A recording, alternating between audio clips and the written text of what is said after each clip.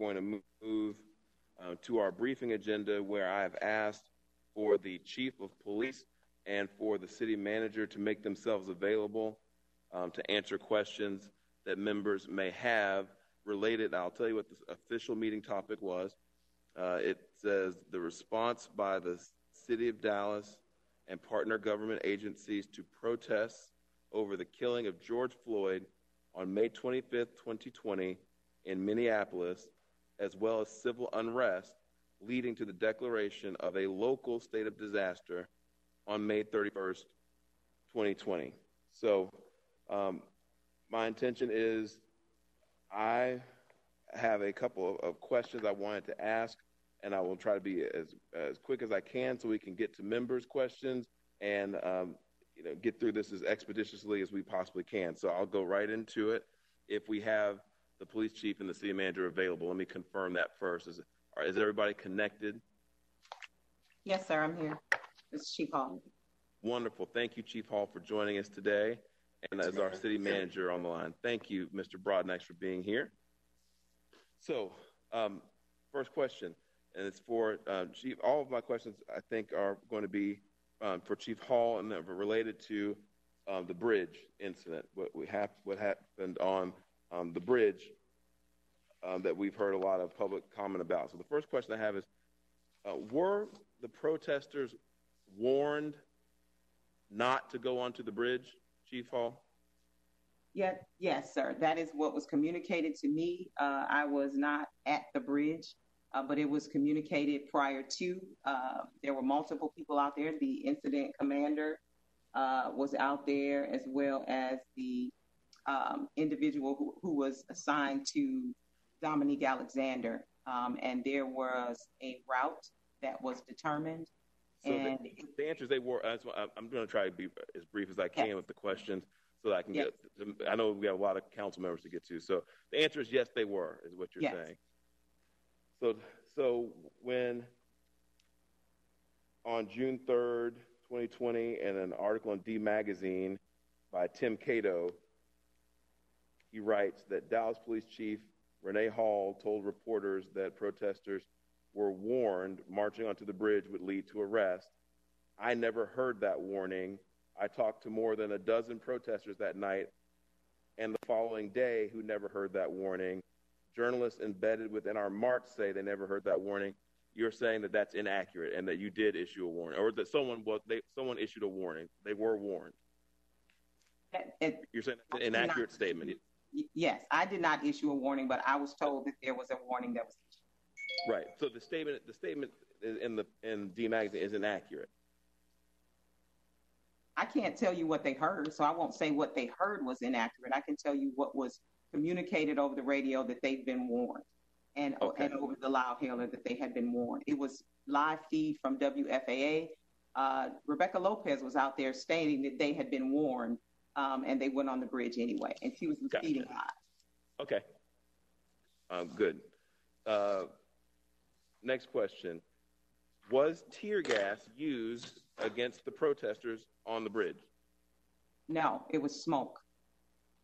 So no tear gas, but there was smoke that smoke was used. Yes, sir. So in this same article by Tim Cato,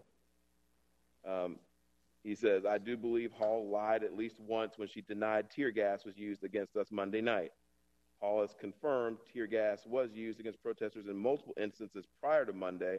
I asked the Dallas Police Department spokesperson on Wednesday whether tear gas was used on the bridge. He said smoke was used to disperse the crowd. It was not smoke. It was tear gas. I saw and smelled it. I heard anguished screams around me from those with burning eyes. We heard officers tell us that they would not use, quote, more gas if we complied with them. You're saying that it was not, in fact, tear gas. And again, this is inaccurate reporting, that it was not tear gas. It was smoke is what you're saying.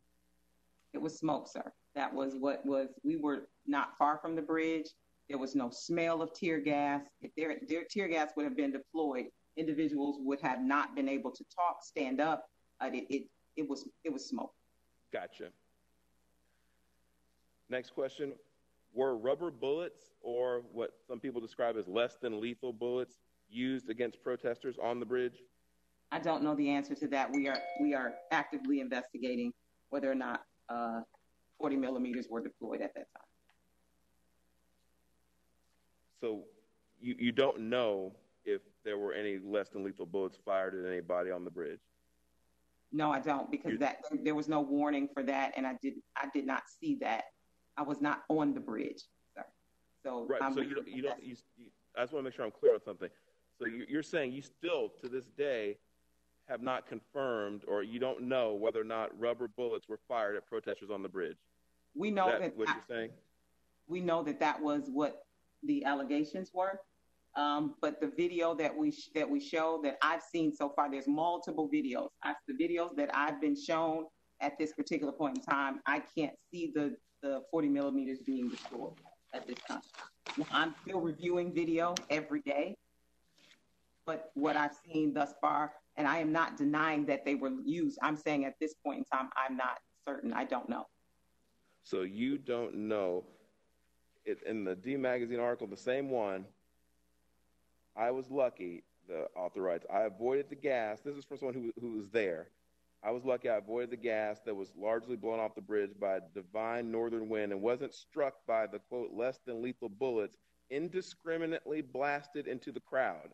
Those who were hit showed me massive blue and black splotches on their skin where they had been struck. I saw at least one bloodied face and heard stories about others.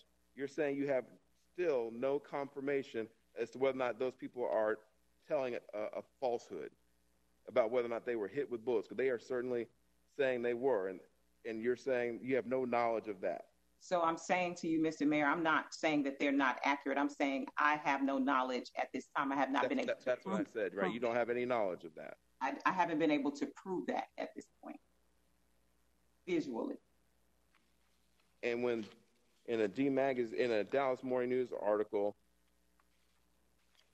written by Cassandra Jaramillo that was written on June 2nd, 2020, when she writes, smoke canisters which irritated people's eyes were released, he said people began to run. Police shot less lethal rounds of ammunition, which hit Jordan in the leg. That, again, we still don't know, despite these accounts, whether or not anyone was actually hit with any less than lethal rounds, whether those were actually, you still don't know whether or not any less than lethal rounds were deployed. I don't have any visual proof because I have not been able to see any video that confirms that. I am not saying that they are not being honest. Right, but you don't know. You still don't know. As of June 5th, we still don't know. You're saying you still don't know as of June 5th. Moving on. Were there children? Until I can review all video. Okay, understood. Moving on. Yes. Were there children on the bridge protesting? Yes, there were children on the bridge. How do you know that? I saw an individual, one of the activists came off of the bridge with her child and said they let me go because I had my son.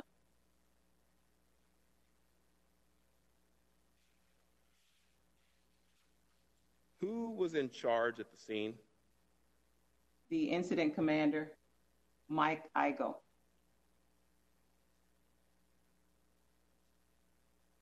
Mike Igo. Yes. Does he report to you? Major Mike Igo, he reports through the chain of command to Assistant Chief Avery Moore. Does everyone at the Dallas Police Department ultimately report to you? They ultimately report to me, yes, sir. Do you report to me? I report to the city manager. You report to the city manager. So you don't report to me, you report to T.C. Broadnax, the city manager. Yes, sir. Assistant City Manager John Fortune to T.C. Broadnax. But ultimately, you report to the city manager of Dallas, not the mayor. Yes, sir. Did we have any conversation the night of the bridge? No, we did not, sir. Incident? Okay. We did not. And my final question, just to be absolutely crystal clear, where would you say the buck stops at the Dallas Police Department? It stops with me. And ultimately, my boss. Thank you. And ultimately, your boss, which is who? T.C. Broadnax. TC Broadnax is your boss. Ultimately, it stops with him and with you. That's what you just said, right? Yes, sir. I think you said yes, sir. I couldn't quite hear you. Yes, sir. Okay, got it. All right, let's start with District 1. That's all my questions at this time. I reserve the right to ask a few more, if you don't mind, but District 1?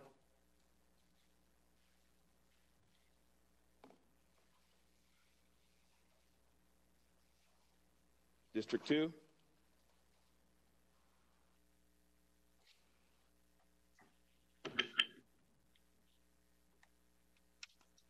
District 3? Yes, Mr. Mayor. Go ahead. All right. First of all, thank you for calling this special call meeting. I want to thank all of the 200 plus residents and non-residents in the city of Dallas who shared their concerns. I'd like to start with this. There was a commercial they used to run on TV by Verizon. In the commercial, they said, "Can you hear me now?" The reason I mention that is because if we listen to what was said, some of the things that were said by those who came down to speak are things that we've been hearing for years. It's time for an intervention. We're at a unique time. We are faced with the worst pandemic in the history of this country. We're also dealing with civil unrest unheard of since 1968. It's a moment in time like no other. We must meet this moment. When generations that will come after us, I want them to remember that I was on the right side of history. The right side of history requires courage. It requires leadership. It requires supporting a bold concept like reimagining policing and public safety. We have to look outside of the box and reallocate funding that would traditionally go to public safety and direct these dollars to address the poverty and hopelessness in Black and brown communities. Funding that will provide services in communities of color by organizations of color. This is the type of intervention that saves lives and gives hope. If there would have been intervention on behalf of George Floyd, he would still be alive today. Let's not only honor the life of Mr. Floyd with our lives, let's honor him with our dollars and our policies that will prevent there being another George Floyd. Saying that, Mr. Mayor, I do have a question. Chief Hall. Chief Hall. Yes, sir. Give us some insight into the decisions last night in a memo sent by our city manager in terms of those recommended policy changes. Do those line up with the 21st century policing task force recommendations of former President Barack Obama? Yes, sir, they do. If you look at the first sheet, it's the 6 pillars of the 21st century policing. It is what the department has done to date under those 6 pillars. And then the future efforts line up with some of the things that our community stakeholders, advisory boards, and even some of the activists has asked for, such as an early warning system, reporting of traffic stops and data, and use of force policy. These are things that were asked of our advisory boards and working on through those things, and some of the activists who actually serve on the advisory board. So yes, they line up with both the 21st century policing as well as what some of our community stakeholders have asked for in the police department. In light of that information, what has been the hold up? What has been the obstacle, the challenge that has stood in the way prior to yesterday of us being able to make those changes to the policy? So when we talk about early warning systems and things like that, those are technology requirements. And one of the things that our technology we did not have the in-house technology and the support system. So we use our IA Pro as a sub-bullet. And that was one of the things that has been on our agenda with reforming our technology or bringing more technology with the early warning system. So some of it is a technology piece. The reporting traffic data and those things That's just about having a forward-facing dashboard or a mechanism to get that information out to the community. And when we talk about cultural assessments and procedural justice, those are the things that we were working alongside of, like Tony Brinker, who wanted the Community One, who was, working to get those things done in the department. But there were roadblocks at different points to partner with those communities, not necessarily on the police department's portion, but some roadblocks with the community and funding and things like that. So these things were being worked on, but there were some things that kept us from moving forward fairly rapidly. What about the duty to intervene policy? What's been the issue in the past of implementing that particular policy?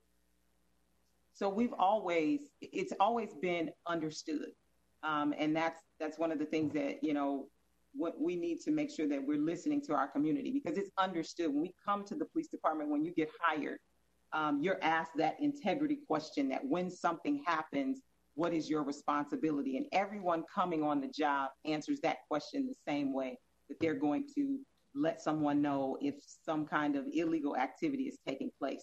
So in our culture, it was understood. Now we put it in writing to make sure that it's visual and everybody sees it in black and white. Okay. I think that's one of the challenges, not speaking to you and DPD, but the culture of policing. And it should be understood as I'm sure many officers who are part of the Minneapolis Police Department would have said, it's a given that if you see someone who's, exerting excessive force on someone who doesn't have any kind of weapon, that you intervene.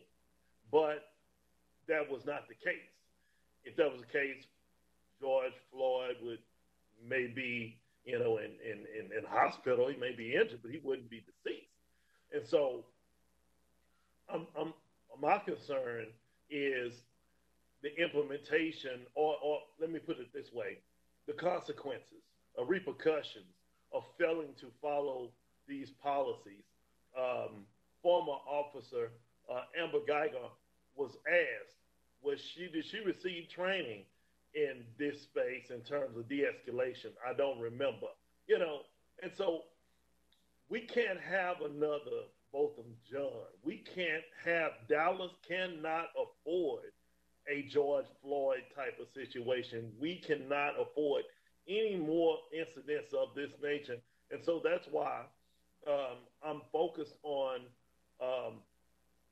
consequences, violation of policy, what would be the consequence of someone who violates the policy of a duty to intervene? What would be the consequences of an officer who violates warning before shooting? Because if they violate that one, we're going to have a situation where someone has been killed, probably an African-American male who was unarmed, and the city, once again, will be in alarm. And next time, I'll probably be leading the protest if that happens. So talk to me about that. Consequences for violation of these two policies in particular. So I agree with what you're saying, Councilman, and you're absolutely right. And so what we look at is the incident itself, what the outcome is, and those officers involved are disciplined up to the point of being terminated. So, if you have a duty to intervene and let's say it's not necessarily excessive force, but it's reporting some sort of violation that the individual was not supposed to do, well, that may receive a different level of discipline than someone who is using excessive force on a handcuffed individual or applying pressure to a neck that would warrant termination. So it will be different circumstances for different incidents. All right. 7 seconds, Mr. Thomas, for your first round. Thank you. In two of them, I'm going to say, Chief, tell us about the most recent incident in terms of the individual who was shot by the rubber bullet? That's So it.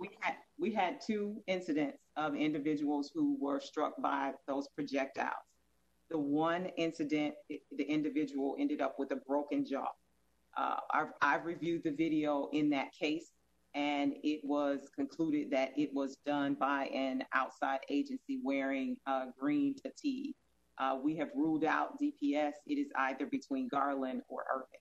And so right now we're trying to solidify which agency it was. All of those chiefs are looking at the video to confirm which one of their officers deployed that level of force. And we recognize that we asked those individuals to come in to support us. So again, we feel a level of culpability, and that is never the result that we want when we deploy less than lethal force. And so we recognize that consequence is there, and we have our culpability for it, but it was not our intention. Our goal is to use that less than lethal force, and that's a wooden, that person used a wooden bullet. We use a plastic that is wrapped in foam. And so, again, that's where we are with the investigation. Thank you, Mr. Mayor. I will be back for a round two. Of course. We're going to go back up to District 1 because he was muted and we couldn't get him unmuted. Mr. West. Thank you, Mr. Mayor. That was actually my fault. User error. Can you hear me now? Loud and clear. Awesome. Thank you, sir. I have just one question for Chief Hall that we didn't get answered, just previously. And you had made a statement in your last press conference that you believe your first job is to protect and enforce the law. And I agree with that it's a very important part of your job is to enforce the law. But do you not also believe your job is to protect and serve the community? Because I think serve is a big part of the job. And if the answer is yes, you do believe that, what do you see that falls within the service aspect of that task? The service aspect falls in that I have a duty to the community to make sure that they are protected, that we hear them, that we respond to the needs and make sure that they're safe as well. All right, thank you. And then I just have a comment, Mr. Mayor. Over the last few days, we've seen peaceful protests that ended in violence, destruction of property, and disturbing actions of some police officers that need to be investigated. We've also seen demonstrations, demonstrators peacefully calling for change to Dallas neighborhoods. I personally walked with some of the protesters in my neighborhood in North Oak Cliff, where people expressed to me their frustration and their anger and gave me their opportunity to listen, which I really appreciate. As I speak with city management and council members and advocates, I'm going to continue to urge the city to examine our operations and procedures. I want to emphasize that in some ways, the officers here were really just acting to the policies that were in place. We need to review those policies, and if they aren't working, we need to change them. I'm also calling for some very specific reforms that I would like for the city manager to look at now. Police training. Train officers how to engage with and protect peaceful protesters. Require de-escalation training to every officer early in their training. Fix the imbalance of de-escalation training and firearms training. Officers should have as much training in how not to use their service weapons as in how to use them responsibly. I also want to make sure we aren't relying on officers from our partner agencies, the state, DART, who don't meet the standards that we have for de-escalation tactics. For police identification, we should require that name badges and identification be visible on all DPD officers and also any of our partner agencies that are helping us out. We need to commit to publicly identifying partner agencies involved in responding to Dallas protests. So we need to understand, who those officers are, and folks need to know who they're interacting with. Not everybody is DPD. We need to require active body cams for all officers involved in protest patrol and make those videos publicly available. And we need to improve our standards of recruitment and review when hiring officers from other agencies. We don't want bad apples. We want the very best of the best, and we need to improve our police recruitment and our salaries so we can draw the best of the best. And lastly, I have heard my constituents who have been talking today and who have also reached out to me and said, look at the budget, look at the priorities, and don't forget that we need to prioritize housing, we need to prioritize homelessness, and we need to prioritize programs in the areas where folks are hurting, where they need help. Our housing policy and our homelessness policy is very important to the city, and as chair of that committee, I'm committed to ensuring that our budget is viable to get the affordable housing we need to give people quality housing. Thank you, Mr. Mayor. Thank you. Did District 2 get connected?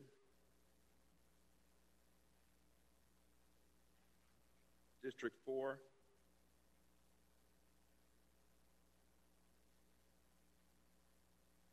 District 5? Thank you, Mr. Mayor.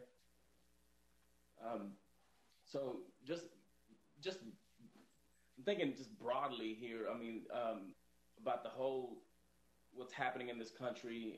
To me, there are no words that feel right in the face of injustice. But I know that silence isn't the answer. So I do want to begin by saying that Black Lives Matter, and we all know that the criminal justice system, or as some like to call it, the criminal injustice system, falls too heavily on people of color, particularly members of the Black communities. So I think it's important for all of us, and it's essential for all of us to continue this fight, not only for George Floyd's justice, but for all the other names before and after his. And so, as a Latino, I know it's difficult and it's impossible for me to fully understand and comprehend the injustices that Black men and women and children have faced since this country's inception. I am aware that as an attorney, as an elected official, I got to where I am today because the Black community took a stand during the Civil Rights Movement, and I'm here to take a stand at this time. And so, Chief Hall, I don't have any questions in terms of what happened any day this past weekend and this whole week, because there are obviously varying perspectives of what occurred. So I don't think I would gain anything from asking you about your perspective. But I am curious to know, what type of de-escalation training do officers receive? Every officer, when they come onto the job, they have a de-escalation. Even when we go back through core, time, distance, and cover is what we continue to press upon.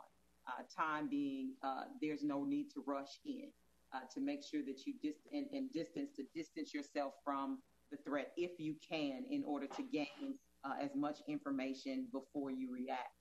And cover, to take cover, use the vehicle, trees, and things like that to cover yourself, to shield yourself from any threat that may happen. So that, and then you also want to make sure that we protect the individual, because we don't want to move in too fast, and deadly force is our last resort, which is the reason we have multiple less than lethal weapons. We have spray, we have a taser, the 40 millimeter, and pepper balls, and then also gas. And so, the goal is to have more less than lethal, so that the absolute last resort is your firearm. And how often do officers receive this training? They use 40 hours of training, but they go through that every other year. So every other year you get 40 hours of training, but it's not all in de-escalation. I think there's an 8-hour block of de-escalation, a 4-hour block. 4 or 8-hour block of de-escalation once every 2 years. Yes, sir. Do you believe that the training is effective? I believe that the training is effective for the most part. I believe that, in varied situations, individuals may deviate from it, or the situation requires them to deviate from it, or they make mistakes. I think that's a piece that we forget, is that we're making split-second decisions that other people have days, hours, and weeks to go back and look at. And these officers every day have to make these decisions as they're happening, and they happen in seconds. And so, is there more training needed? Yes, we welcome it. and we will train as much as we can, to make sure that it's like muscle memory, that everything we do is like muscle memory and it's automatic, and that's our goal. So, yeah, but I do want to say that our deadly force statistics are down in comparison to previous years. Okay, and I totally understand the difficulty of doing the job of a police officer. As you are aware, I am a war veteran, so I can relate in a very personal way with the job that DPD has to do every single day. Would you have done anything differently over these past few days? So the decisions that I made at the time, I believe were the right decisions. I think what's important to know as we talk about each incident was different each night. And you and I talked about, you just said the perspective. When we started peaceful on Friday, we ended up with riots. And I know that there's conversation about there being a handful of people, but there's video that shows that there's hundreds of people looting and setting police vehicles on fire and throwing bricks through police officers' windows and flattening tires. And then on Saturday, a similar act of multiple individuals using firearms, shooting through windows, breaking in, looting, and assaulting police officers. On Sunday, there was a meeting. On Monday, there was a meeting with one of the organizers, Dominique Alexander, who basically stated in a threatening manner that he was going to hit the city in the pockets. He was going to hit us where it hurts in that 1%, so we could feel what it was that they were feeling, and that he didn't care about going to jail. He had money as long as his leg or all in his pocket, and so making sure that no other violence, no other activities took place, no breaking of windows and looting happened as we saw that the individuals were attempting to take the bridge. There were multiple attempts, according to the incident commander, to stop them, even once they got on the bridge, asking them to leave the bridge. The prevention was to prevent them from going into Trinity Groves and doing what they had done in the downtown, uptown, Victory Park, and other parts of the city the previous night. Now, do we know that was going to happen? No, we don't. But each of those protests started peaceful and ended very differently. Yeah, and I totally understand with the DPD's use of reasonable force if they're, feel like they are in any type of physical danger. But overall, I mean, we've heard from the community, and generally, DPD couldn't have handled most of what happened any more poorly, and from my perspective as well. And I don't think that the law and order rhetoric that we've been hearing from the department is the way to go at this time. I think we need to exercise patience. I think we need to exercise understanding, because moving forward long term, eroding public trust is going to put all of us in even more danger and put us in a position where we're still dealing with protest and potential looting and destruction of property. So I think we need to be very careful about the way that we've been handling, the DPD has been handling this situation. And just generally here sitting with on this body with my colleagues as policymakers, we can't continue to do what we've done in the past, which is nothing. History has shown that our government has given people of color and people from marginalized communities scraps when it comes to equity policy. And so as the vice chair of the Workforce Education and Equity Committee, I pledge to listen, I pledge to act, because it's way past time. And I think that divesting resources from the police department is the only way to go at this time. We need to be investing in providing access to higher social, economic, and political power. Because from my perspective, systemic change can only be brought about by combating systemic racism. That's all I have, Mr. Mayor, at this time. Thank you. Councilmember Sendez. Can I just say he that? said he was, okay, go ahead. And then District 6. Go ahead, very briefly, please. Councilman Resendez, I just want you to know that we learn from every incident. We see where we could do things differently, and that is what we assess every day. And can we do things differently? Absolutely, and that's our goal, is to be better in the future, every single time. Thank you. District 6. Thank you, Mr. Mayor. So, Chief, I have one of my questions is the curfew started on Sunday, correct? Yes, sir. And what time did the curfew begin? At 7 p.m. So I have a question about streets being blocked at 5:30 p.m. across downtown and the other areas in the city. I have pictures of cars that had streets like Canton and all around downtown where we were already blocking streets at 5:30 p.m. Why would we be blocking streets and closing downtown at 5:30 if the curfew begins at 7 p.m.?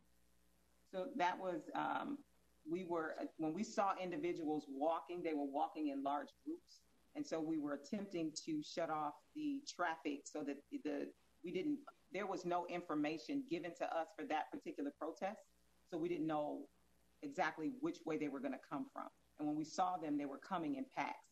So our goal was to try and prevent traffic from hitting them because they were traveling in packs to headquarters. Once we realized that we were impeding their ability, we instantly moved to make room for them. But we were just acting from a cautionary perspective because we had no information. And then we saw large groups they were walking towards headquarters, and some were on the sidewalk and some were in the street. How many tickets for curfew and how many tickets and/or arrests for violation of curfew were issued on Sunday? And at what time were those tickets and arrests started on Sunday? I think it was 124, approximately 124, and it started at maybe about 7:30, 8 o'clock, because the protesters were in front of headquarters at 7, and we had talked to them and asked them to leave. Then I went over and had a conversation with them, and it was about 7:30 when they actually voluntarily dispersed out of that area. So it was after 7:30.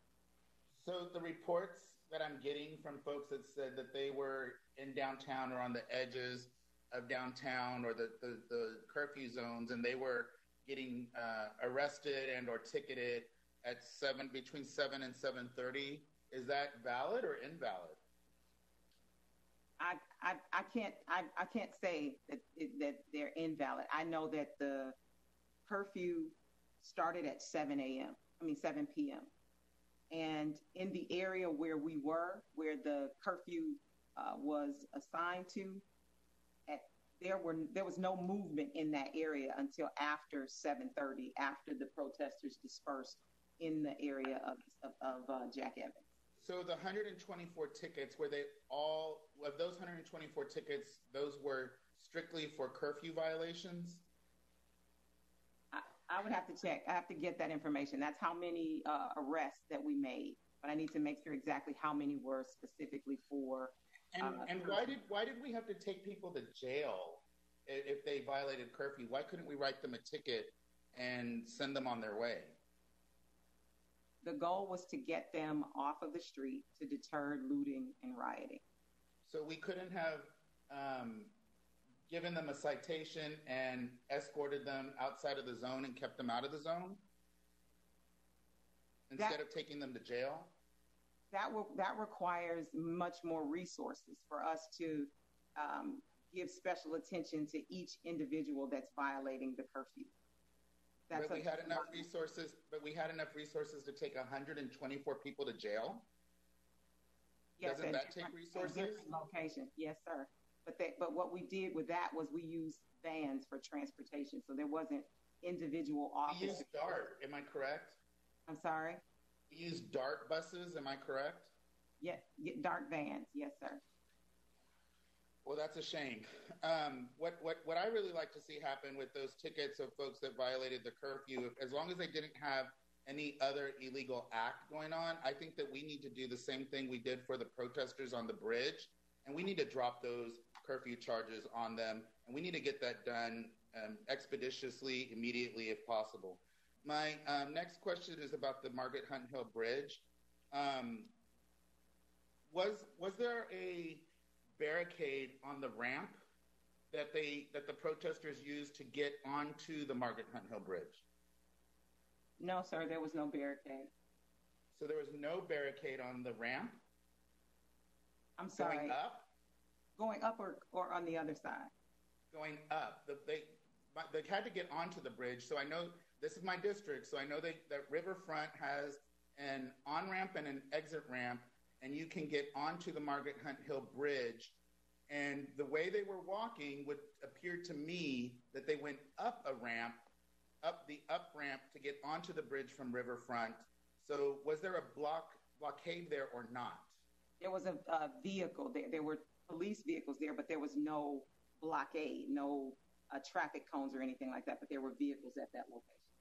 So there were vehicles that would stop any traffic coming from Riverfront turning onto the Margaret Hunt Hill Bridge to go westbound to get onto Singleton.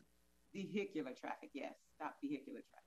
Was the Margaret Hunt Hill Bridge itself closed, coming westbound off of Woodall Rogers, going towards West Dallas when the bridge eventually becomes Singleton? No, it was not. So the bridge was not closed? It was not closed. Okay. So we didn't expect them to go to the bridge. So that's a really interesting question for me then is, so there were news reports that a route was shared by Dominique Alexander with some law enforcement. I don't know who, but who was there a route given? And if not, when was the last time or at what point were you in communication with Dominique Alexander on Monday? So he was communicating with one of the sergeants that we had, and the route was to go around the Crowley building, go around in a circle. The communication that I had was at the time when the arrest took place, and he called myself, council members, chief of staff, asking why we were making those arrests. Okay. So there was a route shared. He shared a route with the sergeant that was assigned, that's usually assigned to him to make sure that we have the information to be able to block the streets and protect them. And he shared the route that he was going in a circle around the Crowley building. And so he's not being truthful. So he gave DPD a route that said he was going to stay on Riverfront. Yes, and go in a circle around Riverfront. Was that a yes? I'm sorry. Yes, sir. Thank you. Can you hear me? Yes, I can. My next question is, do you condone the militarization of DPD? I don't condone militarization of any police department. And I don't believe that the Dallas Police Department is militarized. So who invited the National Guard to assist DPD and the state troopers to assist DPD? So we invited the state troopers to assist. The governor actually activated the National Guard for all the state of Texas. He deployed them to their bases, and the state police used them as they saw fit. And so who was in command of the National Guard while they were here in Dallas? The state police. The state police. Okay, very good. That's your time for this round, Mr. Narvaez. Thank you, Mr. Mayor. I have a few more questions for the next round. Thank you, Chief. Sure. Mr. Bazadua, District 7. Thank you, Mr. Mayor. About the other agencies that come in, Chief, are the other agencies eligible to have interactions with our public taken up by our Citizens Police Oversight Board? I'm sorry, ask that question again. Are the outside agencies that we have for mutual aid, such as the troopers or, in this case, the National Guard, are they eligible for us to start an investigation and it be taken up by the Citizens Police Oversight Board? No, sir. Okay. And with knowing that, and knowing that we are going to have peaceful protests that are addressing an overall bigger problem of excessive force, is it the best strategy, even if they are being here, to have them as our front lines and those who are responding with much more of a military style strategy? So I guess I'm trying to understand your question. Are you I'm saying if we know that we cannot put them in front of the Citizen Police Oversight Board, is it the most logical use of putting them as those who are firing the bullets, as those, because you've already answered that we have found out that they were wearing green fatigues, which means they were probably the National Guard, which means there will be yet again no discipline taken on another law enforcement officer who used excessive force. And so we have to evaluate, why do we have a Citizens Police Oversight Board when we know we have something with very high stress and high tension going on in the city? Why are we going to put the faith into the outside agencies to be on the front lines? So I just want to remind you that the night prior, the city was being set on fire. Buildings were being set on. Well, I understand that, and I was actually going to get to that. I mean, if I will actually segue into that. You said that the reason that the stop happened on the bridge specifically was because there was concern that they were headed to Trinity Groves. And to me, that is a direct statement that in a police mindset chooses property over life. We have peaceful protesters, and we have 4 different law enforcement agencies present, and I'm supposed to believe that we don't have the capability of forcing that crowd down Beckley whenever they get across the bridge?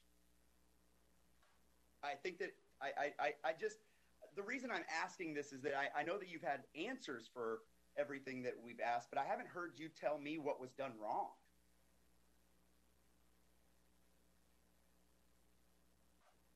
So, Councilman, when we look back at the situation, is there room for an assessment and saying we could have done things differently? I would admit to that. Again, we will do a thorough assessment and after action report on everything that we did and look to see where we could have done things better. Was there an opportunity not to use the less than lethal? Was there an opportunity not to use gas? What is our thing at that point in time? What is the alternative for a rowdy, riotous crowd? What would you consider a reason to need to fire either a gas canister or a non-lethal round? When the bricks, bottles, Molotov cocktails are being thrown. So knowing that none of those things happened on the bridge, we can go back to my last question and finding out what can you say has been done wrong. Right off the top, we know that force was used that wasn't warranted if you just said that it would need to have those actions taken to warrant those responses, correct?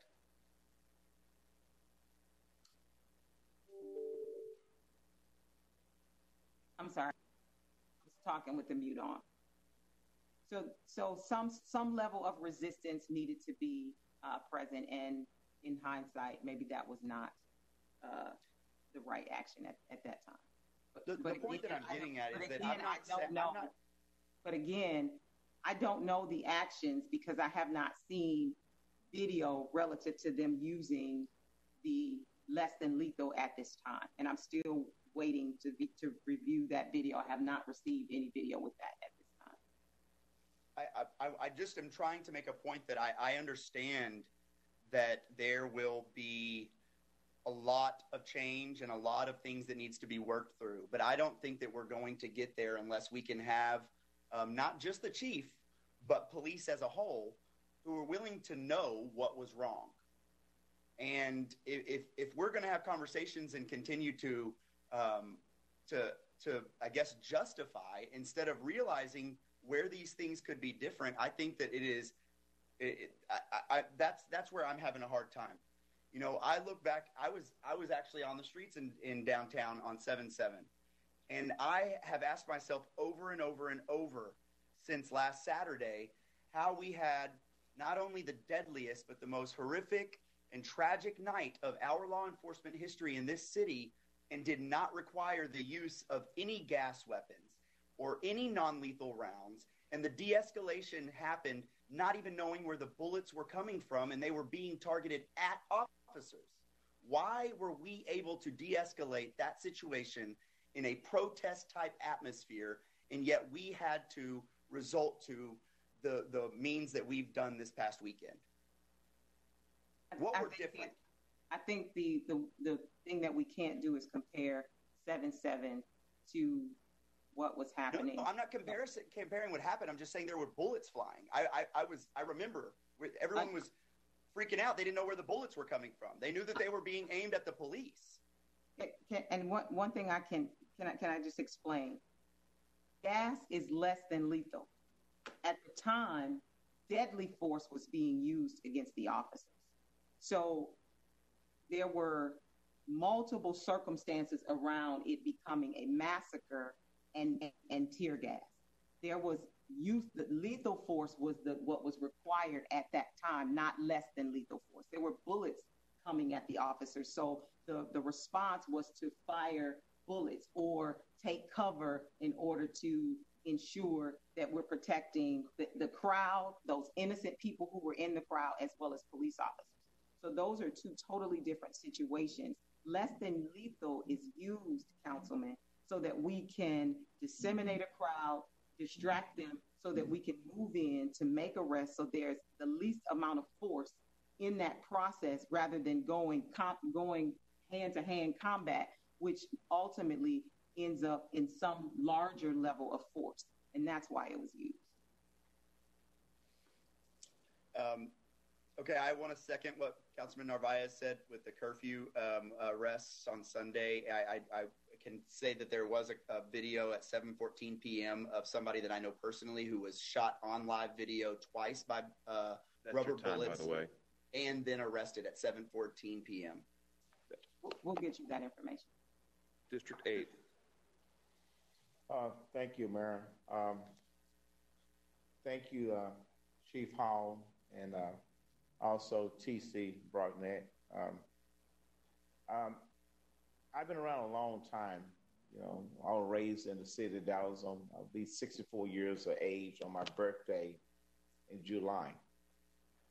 You know, I'm sitting here listening to the conversation and also listen to the people.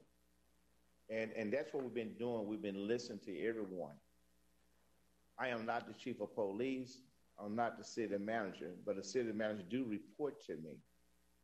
And as a chief, you have obligation, you have duties, you got to make sure the city is safe, and you do have people who report to you who got to be accountable also. So this aftermath, and I had to be very, very careful to say George Floyd. If George Floyd incident would not happen, we would not be here today talking about what's going on in the city of Dallas with protests. We would not be talking about government policies or what happened, what could have happened, and what did happen. The people in Dallas is frustrated. I am frustrated also. And the reason why I'm frustrated is because I live here. And I'm frustrated because my hand is tied behind my back. And whatever we do, it got to take the council members, the community, and everyone working together for the same accord. And this 7-day a nightmare that have focused the spotlight on the city of Dallas, the great city of Dallas that we live in. And everyone looking at us to say, what mistake did we make? Can we correct those mistakes and how we move forward? I learned a long time ago, playing football or in the project or whatever, once you make a mistake, you learn from that mistake. If you think you did make a mistake, still try to learn from that mistake. And what I want to do is that listen to you and listen to all the speakers who spoke today. And I applaud them to come down here, and I applaud the mayor, and I applaud everyone to take an opportunity to listen to each and every one of them. They all had a different story. It was like the tale of two cities. You know, I'm black. We can say a color, but I'm a black man that who's been facing this all my life. This ain't the first incident about racism, a bias, a government policy, a criminal justice. So, TC Brockless, are you on the line, TC? Is TC there? Yes, sir. What I want is when all those speakers came here, those 200 speakers who came, and whatever the council is asking those questions, I would love to have a briefing. I want every question that people ask and every question addressed and answered. And we look at that because right now it's going to be hard to collect all these thoughts. Who is right? Who is wrong? Who made the decision? How do we correct that decision? I don't know what correct. You know, we got videos. You know, did you do this? Could you change this? Could you do this? But this is not an inquiry. This is something that we need to learn. If it happened again, and God forbid that it never would happen again in the city of Dallas, nowhere in the world.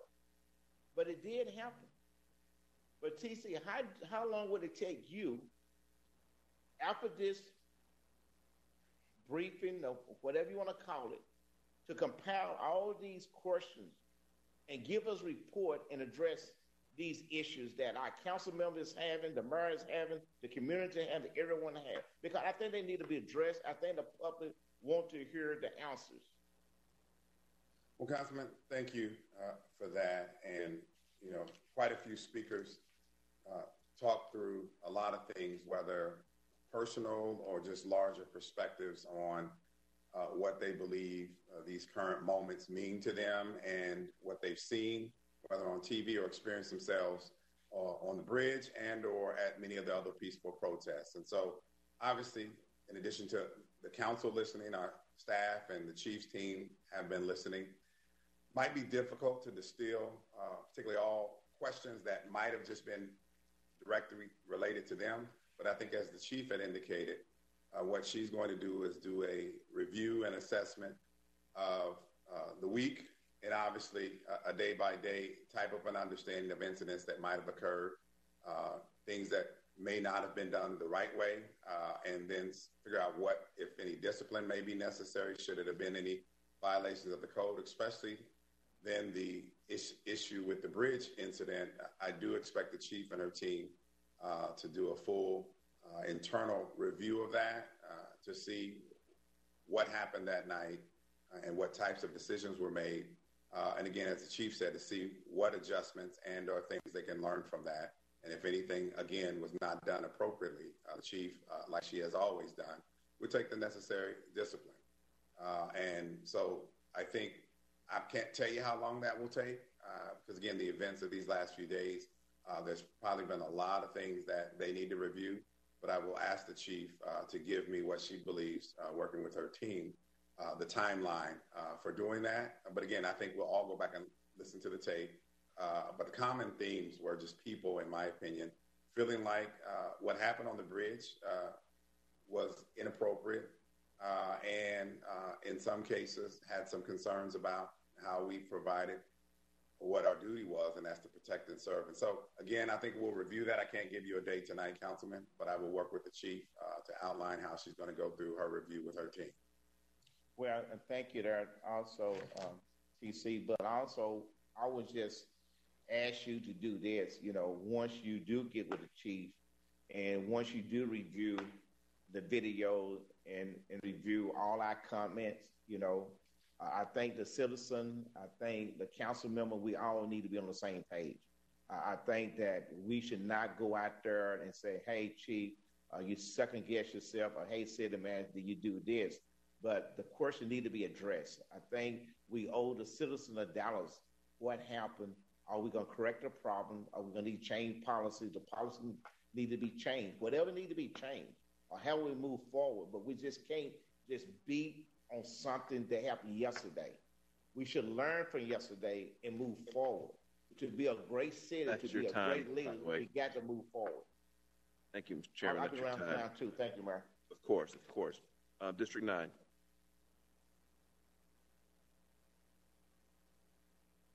My light went out, so I do have a couple of questions, and my question was going to be, how would you rate DPD handled the protests of the last week? And I do believe that you're going to be doing an assessment of that, and we would be getting that briefing later.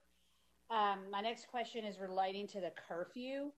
What are the plans going forward with that? Are we going to keep it in place? Are we going to modify it? Or what does anybody have any idea?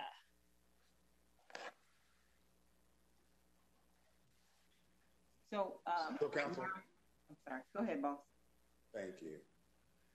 It's going to be my intention, I think, to talk with the chief, and she can consult with her team about whether or not the curfew should go through its 7 days that had previously been authorized, and or if they believe that we should stop it earlier.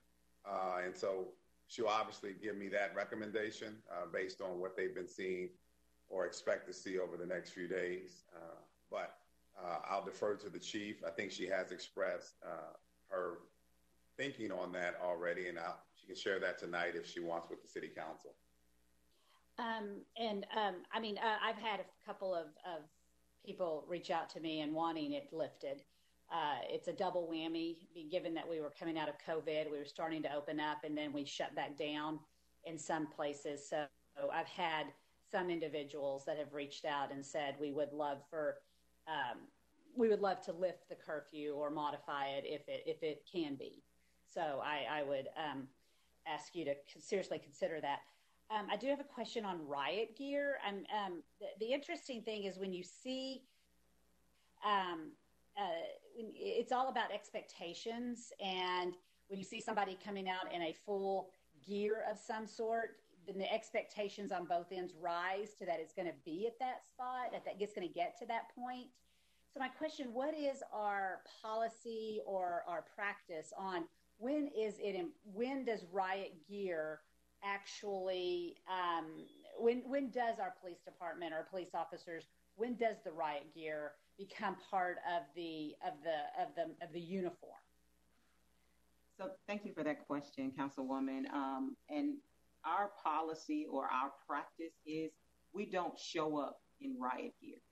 And if you look at Friday and Saturday, even after Friday evening, with all the things that were transpiring, Friday and Saturday during the day, we show up in our regular uniform.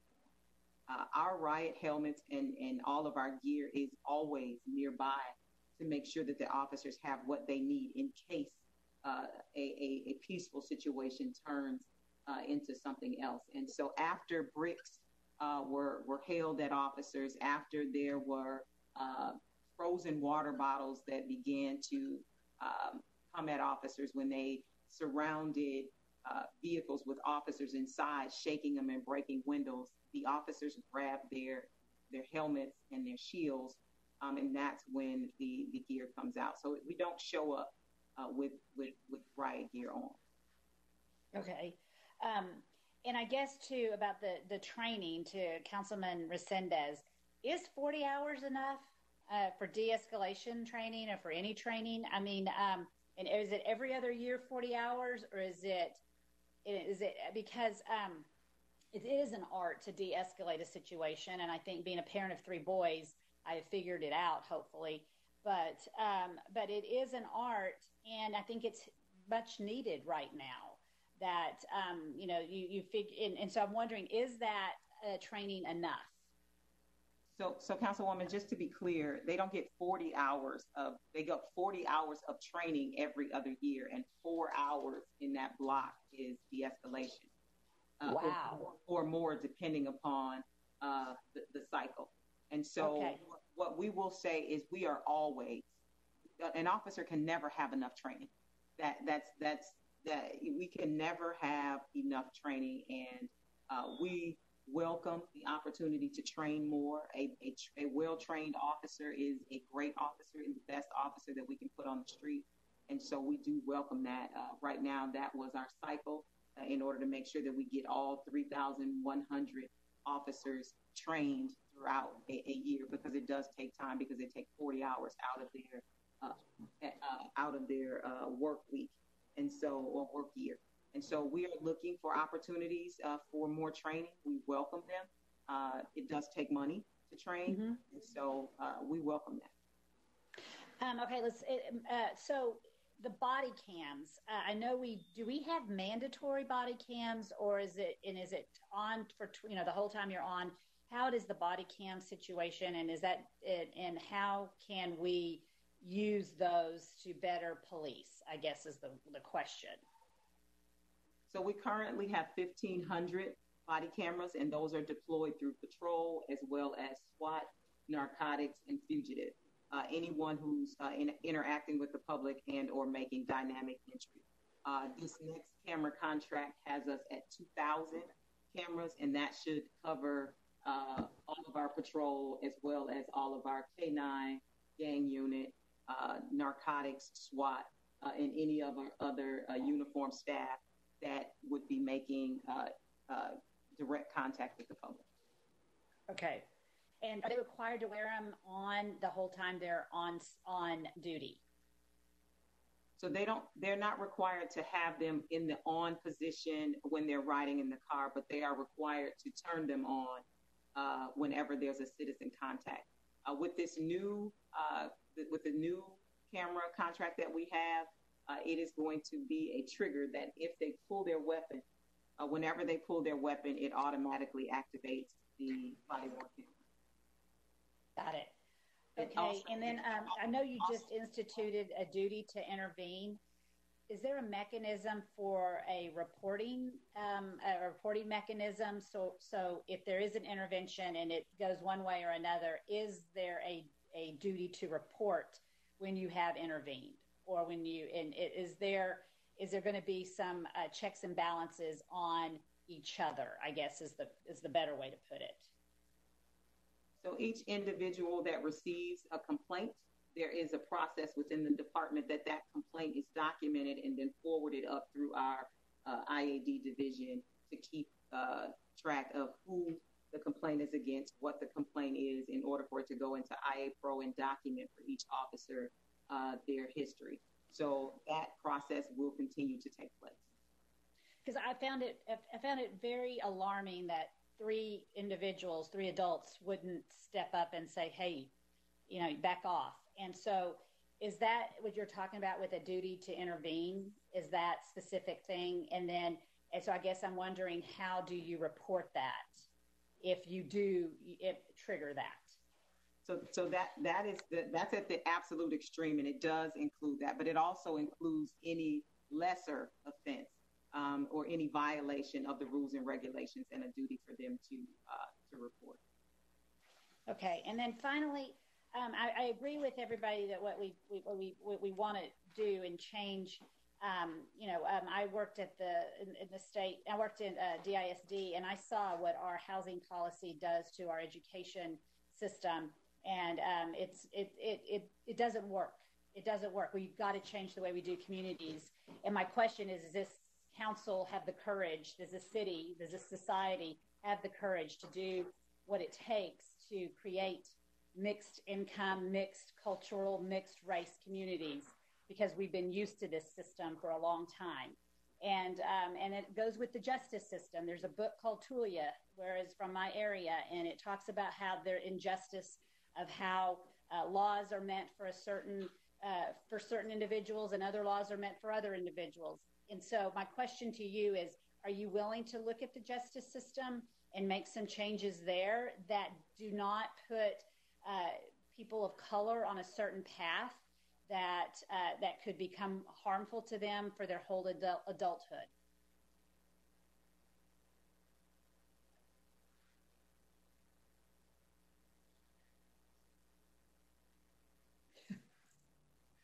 That was a big question. Yeah, it's a stunner. I'm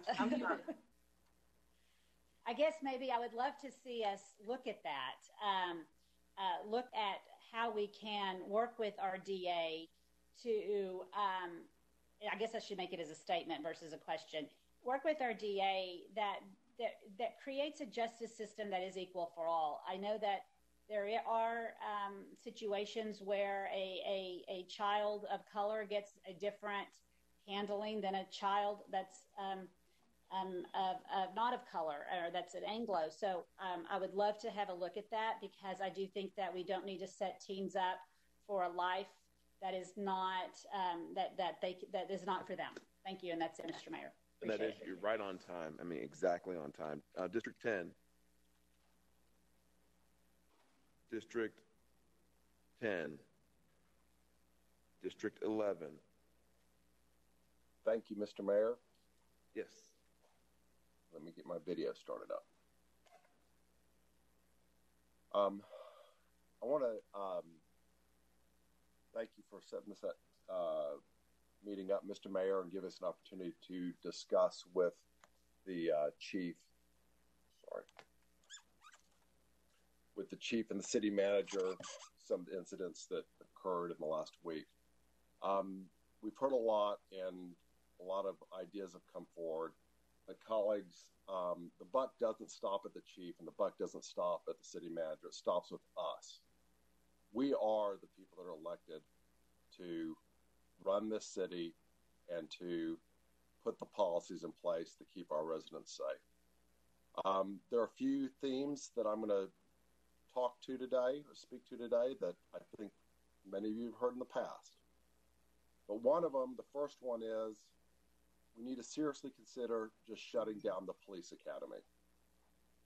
If there's ever a place where brutality is institutionalized, it's when they get started, and when we have non-educators, sworn officers, but not professional educators, teaching these people, quote, the Dallas way. The academy is a bastion of indoctrination into the way the unions operate, into the shadowy way that officers operate outside of protocol, into it's an indoctrination into a code of silence and a code of closing ranks, as opposed to a code of transparency and a code of accountability. There are plenty of accredited educational institutions in this city and in this North Texas that can do a great job of educating officers to be public servants. But our academy is failing at that. And if we want to look for, we talk about places where we can make a change, I think it's there. Chief, you may recall when you first arrived in Dallas, and I introduced you to one of my constituents. She went through the academy and was a Dallas police officer for a year. She was punched in the face by an instructor. She was chased out of the department for trying to report infractions such as destruction of evidence. Now, I realize that was your first month on the job to get hit with something like that. And I do not have confidence that much has changed over there. So we need to look at that next year when this budget comes around. I think that's a big place, not only for significant savings, but also for deinstitutionalizing, quote unquote, the Dallas way. We can do a lot better. Secondly, we need to eliminate public safety associations and unions from influencing elections. That's on us. No more contributions, no more endorsements. We should pledge that. We're not going to accept those because it does influence us. And how ironic is it that, and in my view, unethical, that elected officials take money from these unions and associations and then vote on an employment contract. Really? We're going to vote on giving you a raise after you made a big contribution to my campaign. We saw a major abuse of that in the end of September when the unions pushed to go outside of an agreed-to contract and get a mid-contract raise, and got that on the heels of a council member that was running for mayor and other council members whose seats were in jeopardy. And they worked so hard to get those endorsements and get that money and push through a tax increase on our citizens for their own personal gain to try to get votes through having endorsements of those public safety unions. We got to put a stop to that. And colleagues, we continue to reward bad behavior. We give raises every time Meet and Confer comes around. Big pump, big raise. I mean, we need to really be thinking twice about this, about how we're funding these departments. We bailed out the fraudulent pension system on the backs of our taxpayers. But everybody's afraid to stand up to the police. Everybody's afraid to say no to them. They put me, you guys know, they put me on a FIT program. It wasn't to get in shape. FIT, fear, intimidation, and threats. We can't tolerate that anymore. We cannot. So when budget cut season comes around, the biggest bucket is public safety. We can't treat it like it's sacred anymore. No more. Okay, sir. I've got more, and I will pick it up on the. Oh, you got 2 more rounds. I will use them. Thank you. I can feel it coming. I can feel it. District 12. Thank you, Mayor, for calling this meeting. It was needed by both the community and the council members. And I want to also thank Chief Hall and TC, because I know you have been working around the clock in stressful times, along with our city staff, and that includes our police officers who are working very long shifts in very tense conditions.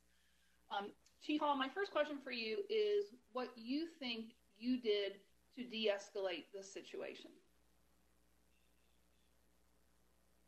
So I think on multiple nights, Councilwoman, encouraging my staff as well as being out there personally, talking to some of the activists, asking them to please continue to be peaceful, not throw things at the officers, encouraging the officers to make sure that we give them the right of roadway, and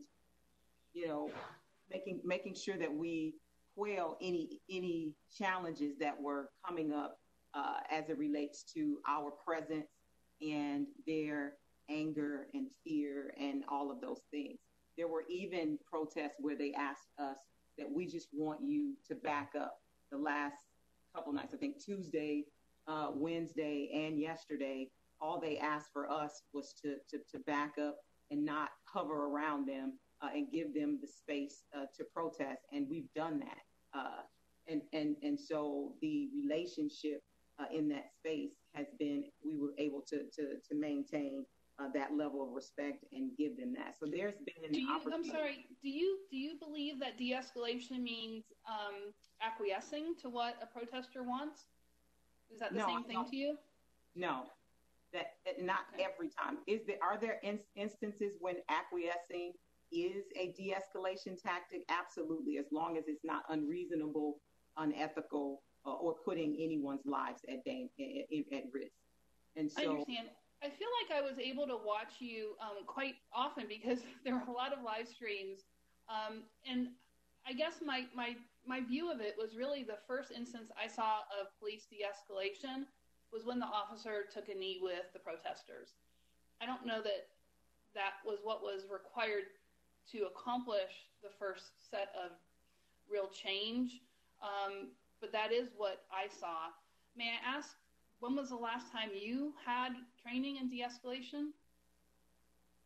Well, it's been a while.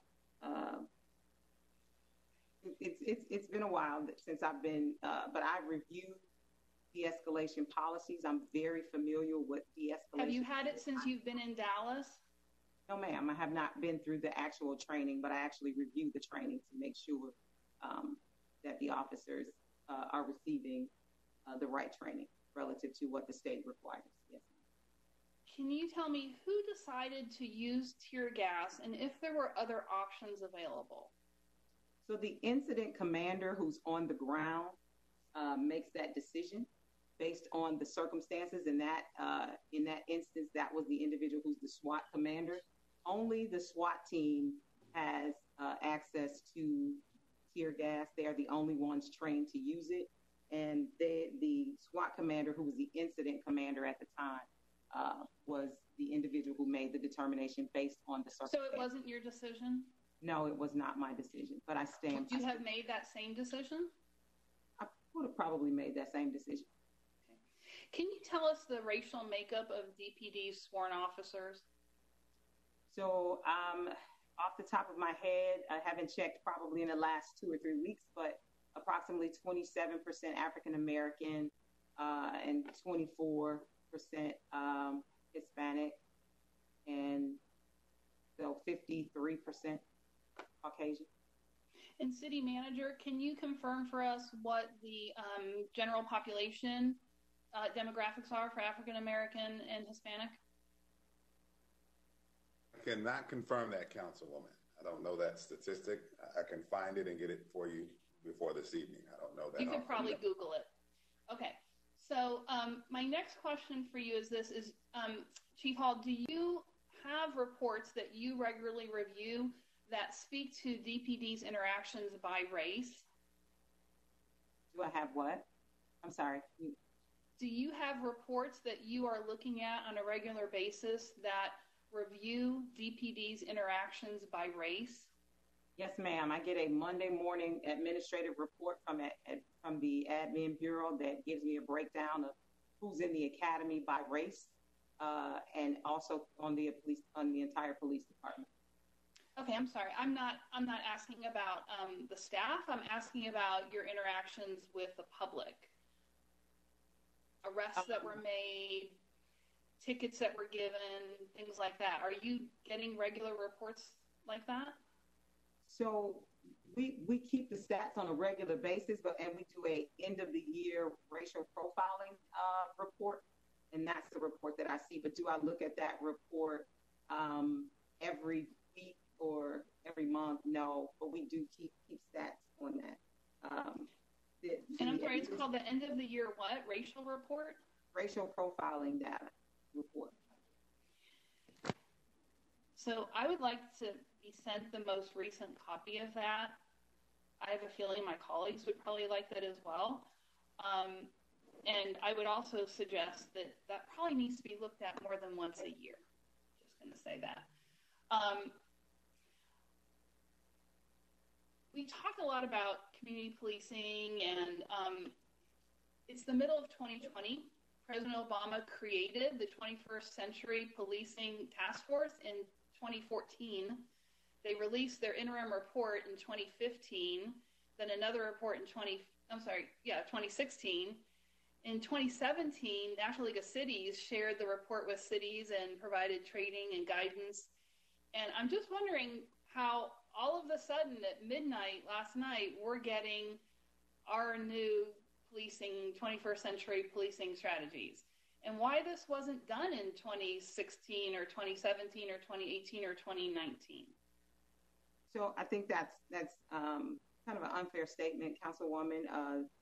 I've been pushing 21st century policing practices and the pillars, and each one of my strategies for the 2018 and 2019 were geared around those 6 pillars, each one of them. And with the first page of this Building Trust with Our Community that you received is the 6 pillars and what the Dallas Police Department has worked on since 2017, 2018, and 2019 and put in place that's in line with 21st century policing best practices.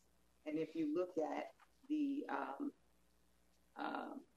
Obama Use of Force project, you would see that Dallas Police Department has 7 out of the 8 use of force things in place in the Dallas Police Department, as well as some technology upgrades and multiple other things that we've done. So we have been working off of 21st century policing best practices. And I just would say that change is not done overnight. It takes time to implement program strategies, and some of these things that we need to implement require us to have a budget for. And so a lot of these implementations are being worked on, and they were being worked on as part of our strategy, and we're just moving them to the. Well, I almost find it ironic that you're saying that change isn't done overnight when we get a memo in the middle of the night, and this was all done in a week. So, yeah, we could be moving a lot faster. Mayor, can you tell me how much more time I have? 1 minute, 24 seconds. Okay, awesome. So I guess where I want to go with this is if you can tell us, Chief Hall, what is the difference between a priority 1 call and a priority 2 call, and if you can just give us a couple of examples of what each one is. A priority 1 call is a call that needs immediate attention. It's a shooting, it's a stabbing, someone's life is in danger at that particular point in time. The priority 2 call is a disturbance where something is happening, but imminent threat to life is not prevalent at that particular time. So an argument that's between 2 people, an individual walking around in the backyard, suspicious person, those are the kinds of things that require a priority 2 call. Okay. How has the protest situation affected our responses to priority 1 and priority 2 calls? Well, it had a tremendous effect due to the fact that we've had a number of resources allocated to the protest. We have multiple units from each of our substations, and a lot of our resources are tied up in handling these protests to ensure the safety of the protesters as well as the rest of the city. So it does have an impact. So I'm hearing reports that there's like 66 calls waiting to get to a priority 2. Like hours go by. Do you think that's accurate? I would not say that that's inaccurate, Councilwoman. As I said before, we have a lot of resources in the downtown and surrounding city area to manage the protests and some of the civil unrest that we've seen over the last few days. So that could very well be accurate. Well, I recognize I'm probably out of time, so I'll just wait for my next time. Thank you. 34 seconds. 34 seconds, okay. Well, then I'm just going to say that I can't believe the amnesia that this council has. We have increasing crime rates. We have still a whole lot less officers than we ever did, and we have very real crime that's happening. Just this morning, I'm reading the paper. There's a shootout in South Dallas in a church parking lot with a 15-year-old shot, and you want to defund the police? I don't even know what you're talking about. I am going to pass for now, and I'll just come back to it. You are now out of time. Thank you very much. District 13. Thank you, Mayor. And I'm going to begin by asking a few questions. I think we've had a lot of focus on the bridge. And I think it's going to be important for us to hear the whole story. I'm also hearing Chief Hall admit that they could have done things differently. And I think that has weighed into her decision-making on dropping the charges. But regarding the bridge, I have a question about, were there any other law enforcement agencies involved that evening? I know we have DPS here, and we've had help from other municipalities, but that evening, did we have other law enforcement on the bridge? Yes, ma'am, we did. We had DPS on the bridge. So DPS was there, but there was not any other, like we didn't have Irving there or other municipalities represented? Not that night, not Monday. Okay. So you are under, I just want to acknowledge that you're going to do a full investigation, and if anybody was injured that evening or there's any reports of excessive force, there will be investigations related to any of it. Is that correct? Yes, ma'am. And you should have received information today that we placed 2 officers on administrative leave who were identified through video using unnecessary force during this weekend. We are still trying to identify what date that was. We just have video. Right. Okay. And so, and all of the officers that are responding, our officers that are responding to any incidences related to protests, they all have body cams. Is that correct? No, not all of them are assigned body cameras, because they were coming from different divisions, and there were also officers in that division that were on patrol. So there's not enough to have every officer with a body camera at this time. Okay. Well, hopefully, I know that's been an initiative. I think that should be a priority, that when there's any interaction with the public, that they have body cams. So I'll look for the complete information. I don't think we're at a time where we can make judgment until we have all the information. And I think that should include information related to, all injuries related to the civilians, protesters, any officers that could have been injured, or any law enforcement that could have been injured, as well as all property damage. I think when we have an assessment on how the response related to the protests have to be inclusive of all that information.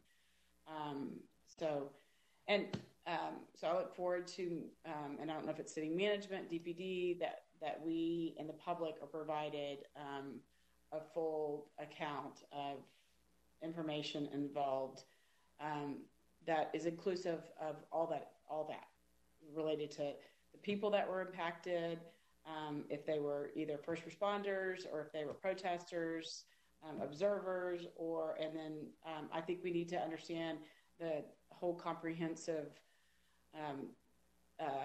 amount of property damage that happened. Those are data points that we need to fully understand. So, and with that, then thanks for answering and addressing those questions. And I look for that further information. But I just want to say,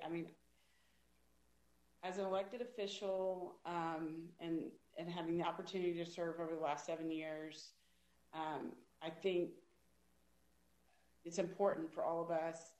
I know for me, to address that, George Floyd's death has brought myself, and I know my entire community, great grief. And it reminds us of the need for systemic change. And we all have to accept and really ask ourselves, what is our responsibility, and how can we be an agent of change? I've been grateful for the opportunity to listen to all of our speakers tonight, to the speakers and the input I've been able to receive as an elected official over the last 7 years, to be able to attend protests, to be able to attend memorial events, and be able to really have that exposure and have that input. But we have to, as a body, have to take the responsibility that we unanimously approved the current budget that we're operating in, which, as well as the meet and confer, that really prioritized public safety. That was less than 9 months ago. The majority of us campaigned that we were going to make Dallas a safer place. We had a progressive candidate running for mayor that actually advocated that outside of meet and confer that there was a 10% raise. And I was on that council that worked to make sure that our first responders were compensated the way they deserve to be compensated. And so we need to take that responsibility. If we need, and that meet and confer we were under that agreement. But moving forward, yes, we do need to look for ways that we can help fix the issues, the root issues of our socioeconomic conditions, and look for opportunities for fair and just opportunity. Lastly, I would just say to my colleagues, we need to be consistent on our principles, and we need to not sail with the current winds. So, okay. And you have more rounds. Thank you, Mayor. Of course. District 14.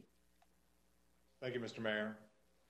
A lot of the questions that I've heard from my colleagues have already addressed some of my concerns, and Chief Hall's answers have addressed some of the issues that were in my mind. But the way I look at this is I look at it as a timeline. I look at it over the last week or so, certainly since Friday.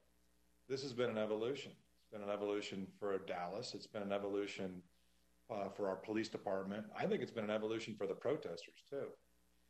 Most of the damage that occurred on Friday and Saturday happened in my district. I took a tour both Saturday and Sunday through different parts of my district, and I saw areas that had been shot with bullets. I saw significant property damage, significant tagging throughout central Dallas, uptown, and I didn't like it.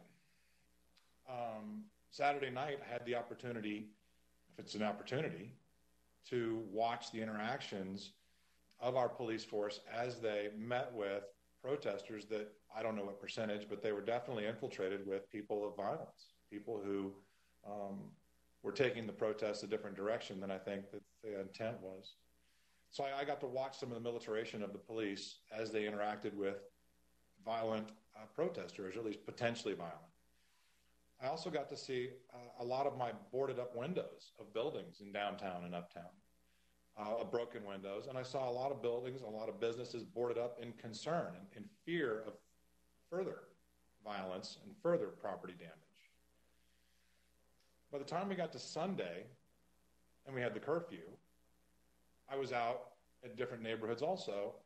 And the most interesting to me was the number of my neighborhoods that were not included in the curfew, including East Dallas and Greenville, the West Village area, and Cedar Springs. I made a point of going around to see those neighborhoods, to see what was going on, to see if they had true fear of the protesters coming, and they did. They wanted to be included. So I saw an evolution in terms of violence on Friday and Saturday. I saw an evolution in terms of a curfew to try to put a cover on where the damage would be to free up some of the police resources on Sunday and Monday. We get to the bridge. And I've heard different things about what happened at the bridge, but I think you have to think about the timeline of how we got there. We weren't really sure what the protesters were. Were they still violent? Had they changed what they were going to do? So I look at this from a perspective of what the police knew and what they thought was going to happen. I've talked to my kids. There's a lot of information out there. I don't think we've done a very good job of telling people what really happened there. I've heard that tear gas was definitely used. Chief, I've heard from you tonight that it was smoke. It was not tear gas. You've been very clear on that. You've also been very clear on the use or non-use, we don't know yet, of the different types of non-lethal, I don't know what you call the soft bullets. And I look forward to seeing what really happened there, see what agency it was, see how that really unfolded, see if there really was a threat. But I do understand, again, the evolution. I've made a point over the last couple of days of going to different protests and talking to different individuals. I don't feel a threat from them when I walk in. I'm a 54-year-old guy. I don't look like one of the protesters. I definitely look different. But they've been very friendly and open, and I've been able to walk up and ask them what they want. And I detected no violence, and I think they're doing a pretty good job. So that's the evolution of that protest. And I've told them very clearly that if they go back to breaking things and violence, that I can't hear them. That's a conversation that's not going to happen if they turn violent. So that's good. So I'm not so much worried about the evolution of the police force, because I see the police force evolving as the protesters have evolved. And Chief, I've actually been fairly comfortable with how your tactics have changed. I've seen the police pull back from these different protesters. Some of us have talked about lifting the curfew because the protesters have actually been nice kids walking through neighborhoods trying to have their voices heard. So I'm watching this. I'm trying to see where it's going. I'm trying to see really what we can advise from a policy perspective. But what I really want to see is evolution from the police force. If the protesters have changed, then we should change too. I can go back to Saturday. I really wasn't comfortable watching our police in a military-style formation. I was close enough that I actually got to smell tear gas for the first time in my life. Not really a pleasant experience. So I know a little bit about what the protesters experienced. I'll close. I don't really have any questions, like I said, so it's really me talking about where I am in my thought process. I've gotten significant emails. I've listened to the speakers tonight. It's been influential on me as I think about what it is that the city wants, what it is that my district wants. So I'm getting a lot of voices for change, for 21st century policing, to engage with the citizens in a way that's not quite as hostile. I'm intrigued by that. And like I said, my last comment is that my kids have changed me on this, and I'll come back later. Okay. I'm going to go back. You cut me off, is that it? No, yeah, that's where you were out of time. Sorry, I let you go over a little bit. We're going to go back to 10 and then check in at the top, and then we'll be on round 2. 10. Mayor. Yeah. It's Madrona. Yeah, I'm going to come back. I'm looping back around. I'm coming back around to get you. All right, thanks. So, yeah. District 10. Thank you, Mr. Mayor. Can you hear me? Yes. Appreciate it. Yes, I can hear you.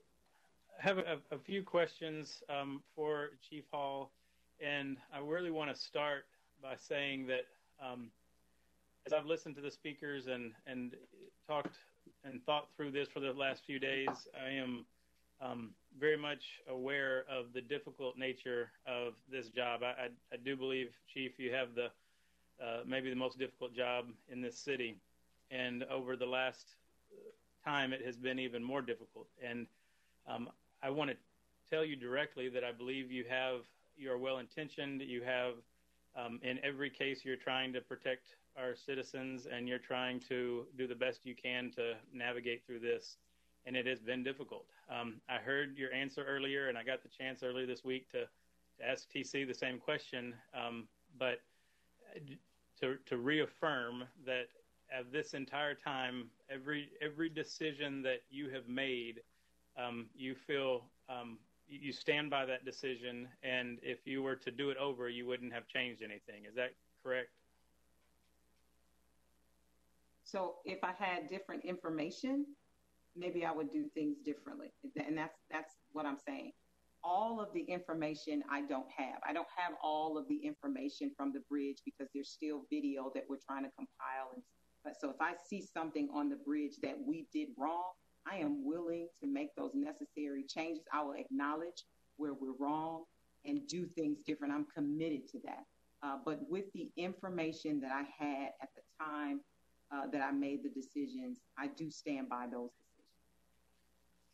And so part of my concern has been, and this really goes back to the beginning, and it is really from my own personal perspective, the lack of understanding or awareness of what the overall strategy was in each incident. And I've heard some of the comments and understand that you did change tactics from day to day based on different information, which is understandable. But the big picture items, Friday night, you made the decision to go out into the field. When did you make that decision? I started in the field, sir. When the protest began outside of headquarters, I was standing outside of headquarters on the other side of the street, as was many of the officers. Most of the, command staff was just kind of, just monitoring, letting them know that we were there in support. I mean, this situation touched all of us. We all felt the pain that the protesters were feeling at that time. And we were all kind of in the area in support for a peaceful protest. And so I was on the street the entire time. We were behind the protest, driving along to make sure that everything was safe.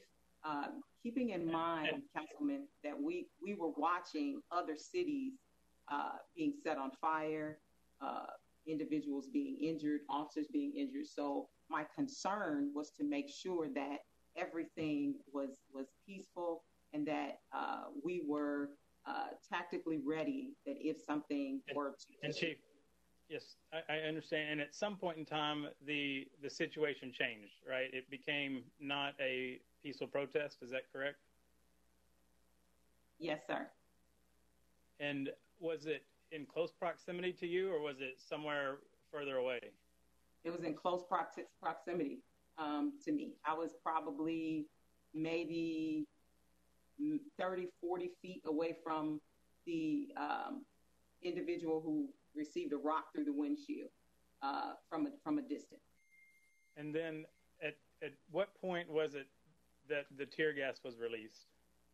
I was standing out. We were standing out trying to de-escalate the situation, ensuring that everyone was heard and understood. And then more bricks and more rocks came over. People were pushing, yelling, screaming. And then DPD made the decision, the SWAT commander, based on things that were going on all around the area. Because the area we were in, they were throwing rocks, but they were also beginning to break things in other locations. And the SWAT commander determined to deploy tear gas a little way away from us.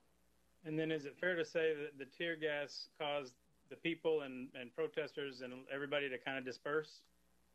Yes, that was the goal, and it allowed them to disperse. And keep in mind, a brick came directly at me, and that was the kind of the officers are saying they're throwing bricks, and they're throwing bricks even at the chief as she's trying to de-escalate. So yes. And once that dispersed, then we ended up with, in some cases, the rioting and chaos and what ensued with the property damage and a lot of other things. Is that right? So I just want us to keep in mind that this wasn't just happening in the area that I was in. The area that I was in was experiencing some chaos, but there was chaos going on in other areas at that same time, and officers had began to call out that these things were happening on the radio. Okay, it's just like part of my issue is, and I heard you talk about it after the fact, and I was, one of the issues has been just communication of when things happened and how things happened. Quite honestly, I was concerned about your safety, and when I heard that you were in the middle of it, part of me is encouraged by that, because I have that same mentality. I want to be right there on the front. I want to be there, but it may not be the best decision for the chief to be there when that happens. That could have been part of what instigated some of this activity, or at least causing some of it. And then the way it went forward, there's mixed messages that come from that, because I've heard you several times that, we will not tolerate, people causing damage and issues and things like that, criminal activity. But then also you were touting that we arrested a very few number that night. And so those things kind of don't align necessarily, but the point of it is then the next night we're looking at, we have clarity around what the message is. Everybody who's peacefully trying to protest needs to know the rules of engagement. And I don't feel like I knew the rules of engagement. I heard things like we were going to make sure and fight for and stand with everybody's right to peacefully protest, but then the actions don't match that. And then we see other instigation and other incidents, and it just leads to other problems. It goes back to, and one other area of question I just want to ask now is, when we decided, or when you decided to use a curfew, at that moment, you decided that on Sunday, if I remember correctly, and then there's a time period where you have to plan for what happens. And I'm assuming at that point that there's a chance that people might not honor the curfew, and we might have to deal with hundreds of people that are violating the curfew. Is that right? So no, sir, we were evaluating the curfew on Saturday. But in on order Saturday?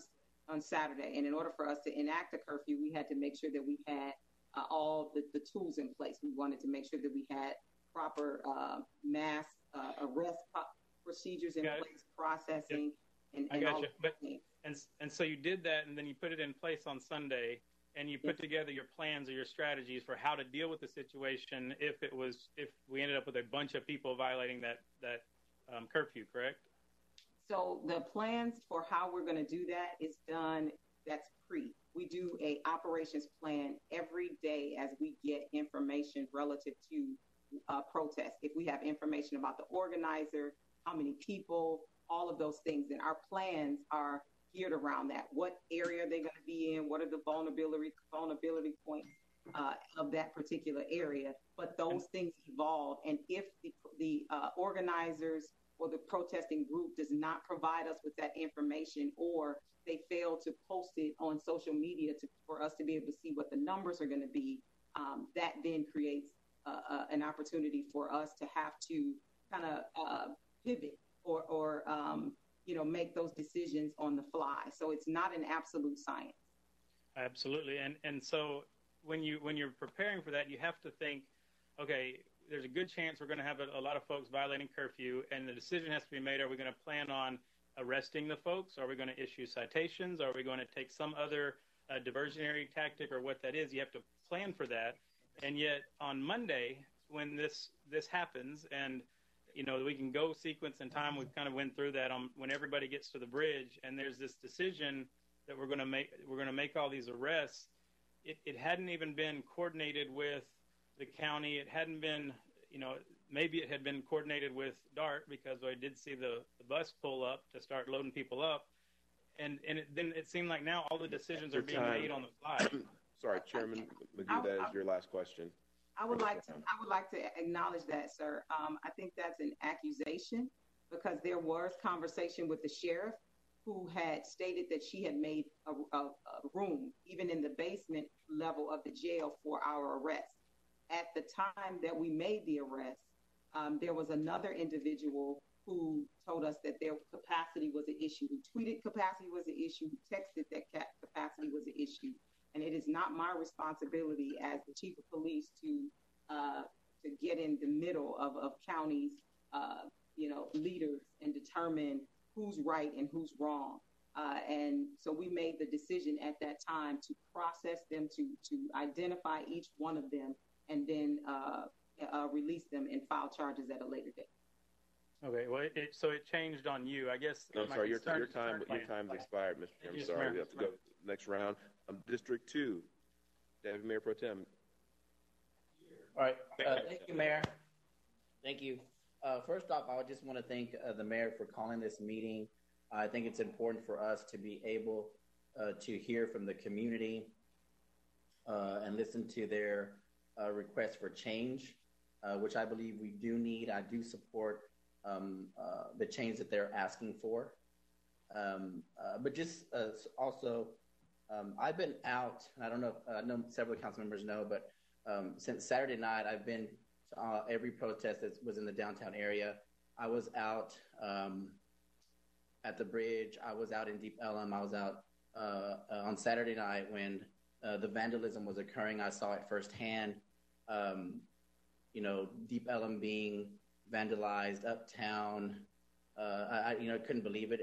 It was like it was a movie. There was trash cans on fire. It seemed unreal, and it was really sad to see that happening in the city that I grew up in. But I wanted to be there. I wanted to be there firsthand. I wanted to know what was going on. I wanted to see how the police were treating folks after the Friday incident. I wanted to be able to talk about it, to be able to say, hey, I was there. I know exactly what was going on. And that's why I was there. Was it the smartest thing? Probably not. We were in a vehicle that got bricks thrown at us at one point. Luckily, nothing happened and we're safe. But I also want to talk about the bridge and what I saw and what I witnessed. I was at the bottom of the bridge when I rolled up on the scene. I was there from the beginning. Councilmember Azadua was on the bridge. And I know that we're talking about the tear gas and what was deployed or what wasn't, or the rubber bullets that were shot at people. I actually happened to be next to Chief Hall when the call came in from the incident commander asking if approval to release gas. And Chief Hall said several times, do not release gas. So I want to know who released the gas, because they obviously disobeyed a command. But I was there several times when she said, do not release gas. I never heard, I was there all night.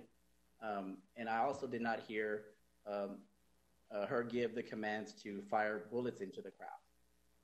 So that's something that we need to get to the bottom of. And I'm sure that you heard her saying she's reviewing videos, she's reviewing tapes. But I was there that night. I talked to several protesters once they came off the bridge and asked them I asked them, why did they go on the bridge? You know, the bridge was not shut down. That was not the route. There was cars going 60, 70 miles per hour on that bridge when they were on their way up. The cops had to stop traffic. And they told me that they thought it was approved. They didn't have a route. They were not given a route, so they thought it was an approved route. So that's why I supported and advocated for them. And there was a lot of them. They did not know it. They thought it was an approved route for you guys to drop the charges. So that's why I advocated for that. The route was, I was told, was supposed to be up and down Riverfront, going up and down Riverfront in front of the courthouse. And so that's what I expected to see. So that's my account. I was there firsthand. I actually was next to Chief and heard her say not to release the gas. So I want to make sure that the truth gets out there, that I heard firsthand. And I hope, Chief, that you are going to find out who disobeyed these commands. And that's going to take some time. I know that you're still looking at the videos. So that's all I really have. I just wanted to tell my side of the story and to let people know that I was there firsthand at all these protests that were downtown from Saturday until Monday and others. So I just want to say that I know that we are going to move toward change. I want to thank the city manager for trying to address some of those. I think it's the beginning, and we got a lot more work to do. But I'm here, and I'm really willing to work with everyone that wants to be a part of this change. Again, thank you. District 4. Yes, let me just start off, excuse me, to the public, to the council. Of course, I want to acknowledge the staff. I must tell you, this is a very difficult meeting for me. I don't think I've ever been a part of this type of conversation before. Well, I said that where I'm at the horseshoe, I had to do a lot of praying. That's why I couldn't go the first round. I, of course, continue to reflect on 846 and all the prayers and all the rhetoric we've had about moving forward and trying to be fair and all of that. So it took me a while to be able to speak tonight. In addition to that, of course, I had to not only keep 846 in my mind, I'm continuing to think about inequities, racism, sexism, social injustice, Black inequality, Black sexism against Black women. And I have to talk about that. All of that's going through my mind. And I'm trying to get to this point and move on so that others can speak. And so I want to say two things straight up so that my time doesn't run out. What we're talking about today is beyond tweets, Facebook, Instagram, photo ops, campaign commitments. We're here now talking about the future of this country. We're now here also talking about the future of the chief of police and the city manager. And what I'm going to tell you, Chief, I've been praying. I'm going to continue to pray for this whole council, and I'm going to ask the council to pray for your communities and pray for this city. And to Chief and to the city manager, I'm going to tell you like they tell me in my household, and my upbringing. No weapon formed against you shall prosper. So you're going to have to hang tight, stand strong, because there's a season for everything. And God puts on us a certain pressure, and if it doesn't kill you, it's going to make you stronger. And it's going to be the same for me. Whatever we're going through right now as a public official, it's not going to kill me. It's going to make me stronger because of my commitment. And so it's two things I think we should have at least allowed to happen today. And I've heard a couple of you say it. We have what's now, and I'm going to tell the public like it is. We have a public inquisition. We should at least allow the chief of police to complete her investigations. She's now here on trial. We're asking her about magazine reports, D Magazine, whatever other magazines and tweets and what have you. And she's having to pull from her memory. Now, we know we are under a lot of pressure and a lot of stress and emotion. I have cried. I have cursed. I have pleaded. I'm contemplating all of that. She's come out of a riot where she was about to be hit with a brick. She could have been killed as well. But all of that emotion, all of us are hot-wired right now. So I'm going to tell you that it's unfair to put her out here publicly without her having the benefit of the investigation of additional details. I appreciate Mr. Medrano from bringing up the fact that there are more details in what he heard. All of this should have been brought out before we are here with this inquisition, because I had to ask myself, what is the true intention of this particular hearing? And so I'm going to tell you, I think it's injustice on the highest for her to be here trying to pull answers out of the cloud, and she doesn't have all of the facts. And so I want the listening public to know what you're witnessing right now is beyond the protests. As a matter of fact, it's beyond some of the other conversations you're bringing to the table. The real deal here, and y'all don't have to agree with me because I know it. I have the experience. Just like I understand Black injustice, social injustice, I understand that what we're doing now, we're participating in a setup against Chief Hall and Mr. T.C. Broadnax.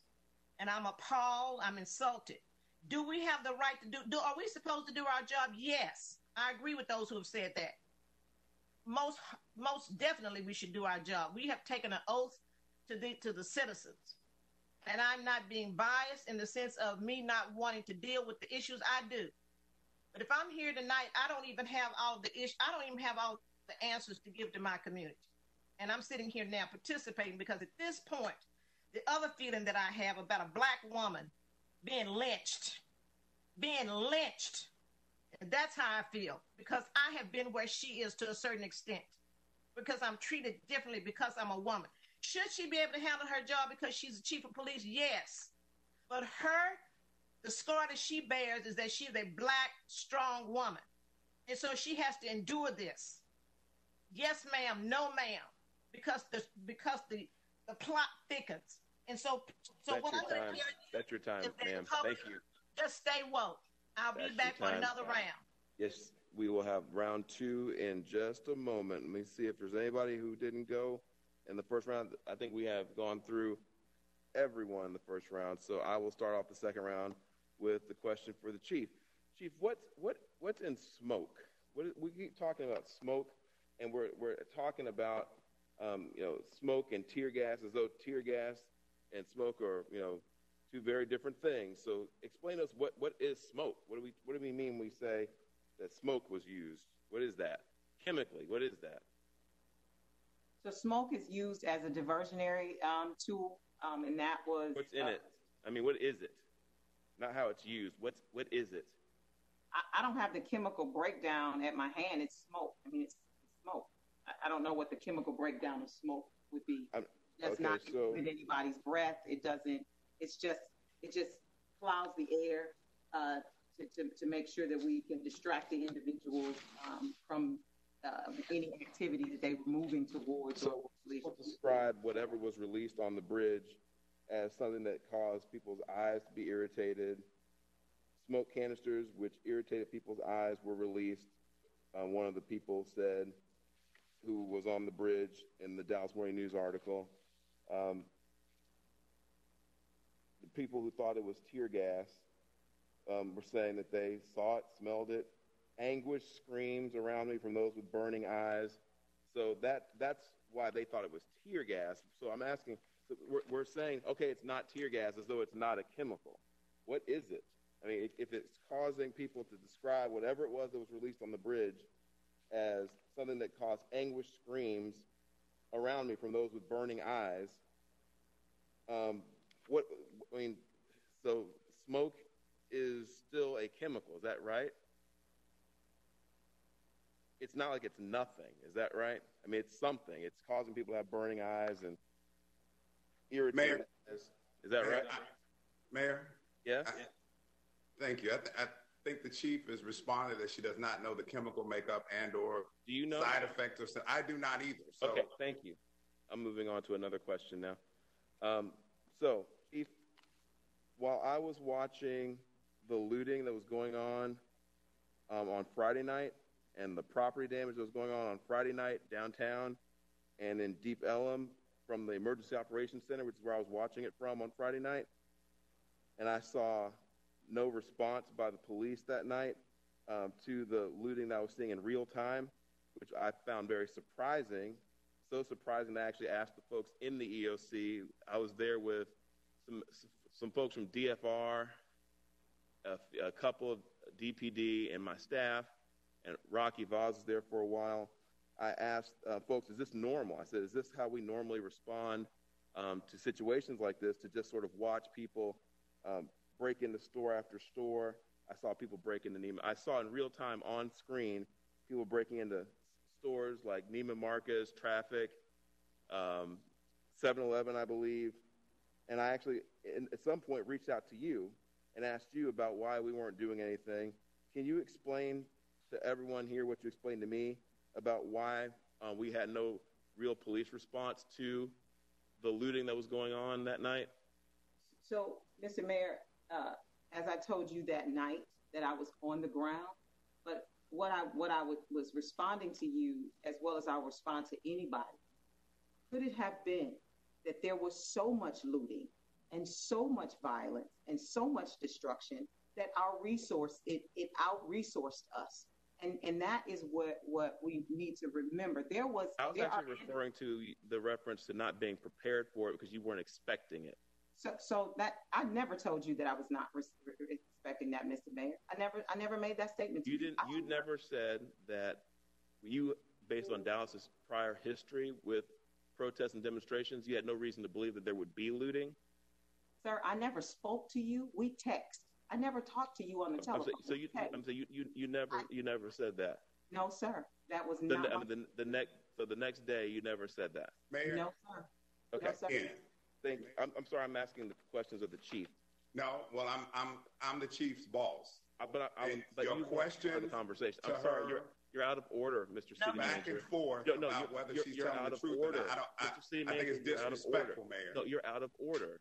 I'm the fine. presiding officer. This questioning is out of order. No, you don't get to determine my questions. I get to determine whether Sir, this is the mayor form. This is the mayor council form of government. You do not get to determine the questions I ask of someone before the council. You're out of order, Mr. Broadnax. And so are you, Ms. You Arnold. are out of order Mute with her this microphone. Mute her microphone and mute his. You can't mute me. Yes, you can. And you sick of this. will. So the next question I have is, how many arrests did we make that night? Let's ask a factual question. How many arrests did we make on Friday night? Approximately 31 arrests we made that night. Okay. My next question. I spoke to DISD trustee Maxie Johnson, and he told me, and it's reported in this article in the Dallas Morning News as well, that among those who were also trapped on the bridge was Dallas Independent School District trustee Maxie Johnson. As smoke began to cause panic among the crowd, Johnson grabbed kids he recognized to pull them away from the haze. So it's your own testimony today, and according to this article, there were kids on the bridge for sure. So this is what I'm going to say about that, and then I'll turn it over I have quite a bit of time, but I'll yield it. I'll say this.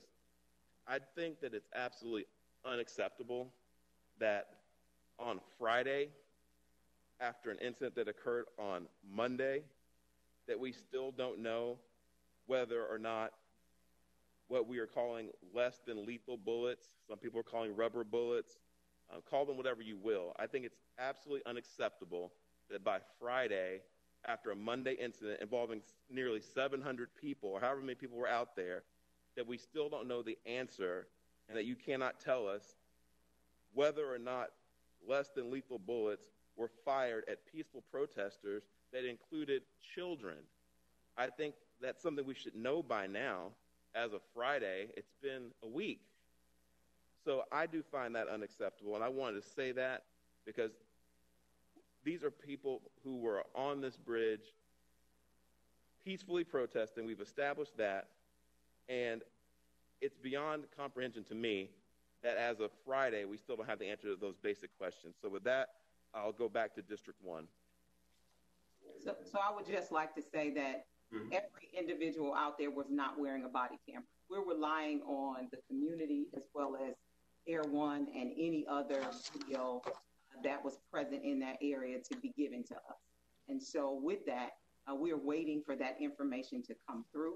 If every officer out there was equipped with a body camera, we would have that information, but they weren't. Okay. And so this is an ever-evolving situation. And I understand, Mr. Mayor, that there are some concerns, and we feel the pain of the community, and we understand that there may have been some things that transpired, but until I'm able to get a true assessment of exactly what happened on that bridge, I mean, just because it's printed in the newspaper does not make it law. And so until I'm able to verify all of the accounts of that evening, I am not able to give you a full assessment. Okay, thank you. District 1.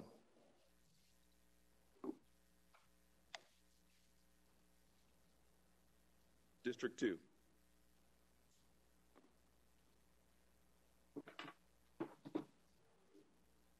District 3. Mr. Mayor,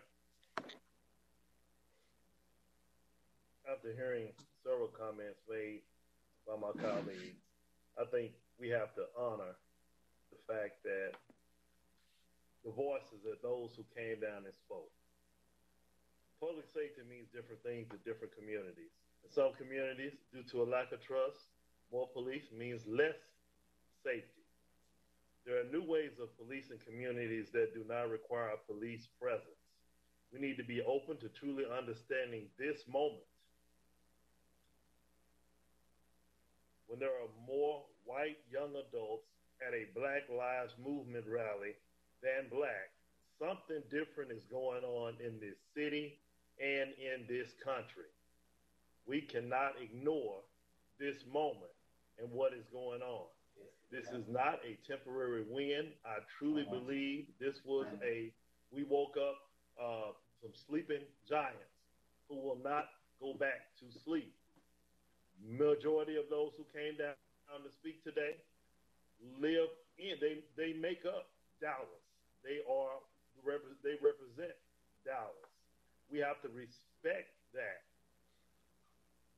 In light of this discussion, I do not believe we will be able to say when we take our vote on the budget in September that we have a unanimous vote, because the winds have shifted and we have to look at doing things differently. We have to consider the importance of reimagining public safety. Just because we reallocate some dollars for public safety has nothing to do with the city not continuing to be safe, with us not having enough police officers to police this city. There are many ways in which we can effectively police our city and address the underlying issue, which is the historical lack of resources for communities of Black and brown people. That's what this whole discussion was about. Many people had concerns with what took place in terms of the protests, and policies are being changed. Administratively, the chief determines those policies along with the city manager. The city council does not determine those policies. So we have to respect the charter and how the charter is established. I will say once again, we have to listen to the voices of those who came down to speak today. I promise you, this will not be the last time we will hear from them. They are awake, they are energized, and they want to see real change. And real change happens with the budget and the allocation of resources. And I encourage my colleagues. That is your time, Chairman Thomas. We'll have another round, District 4. Thank you so very much. I just want to encourage all my council members once again to continue. I know some folks don't want to pray, and they say, let's do more than just pray. But let's pray about what we're doing. And I'm going to pledge to y'all tonight, I'm going to do everything I can to make sure the public is fully aware of what we're doing now.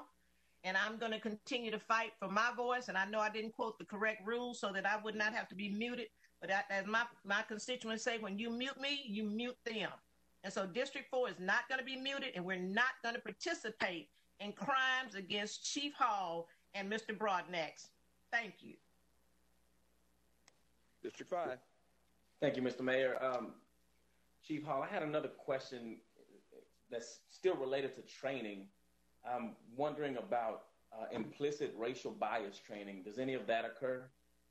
Yes, sir. We recently implemented alongside of Carew Police Institute and UNT Dallas, a implicit bias curriculum. We started at the top of the organization about a year. It's been about a year and a half ago now. Actually, Mr. Fortune, Deputy Mayor Pro Tem Magoo, they were actually in that first class where we trained the top of the organization so that we could push it all the way down and let the officers understand that it was so important that we started with ourselves. In that implicit bias training, it lays out biases from every angle, not just Black, white, race, it's education, it's in employment, and in so many things.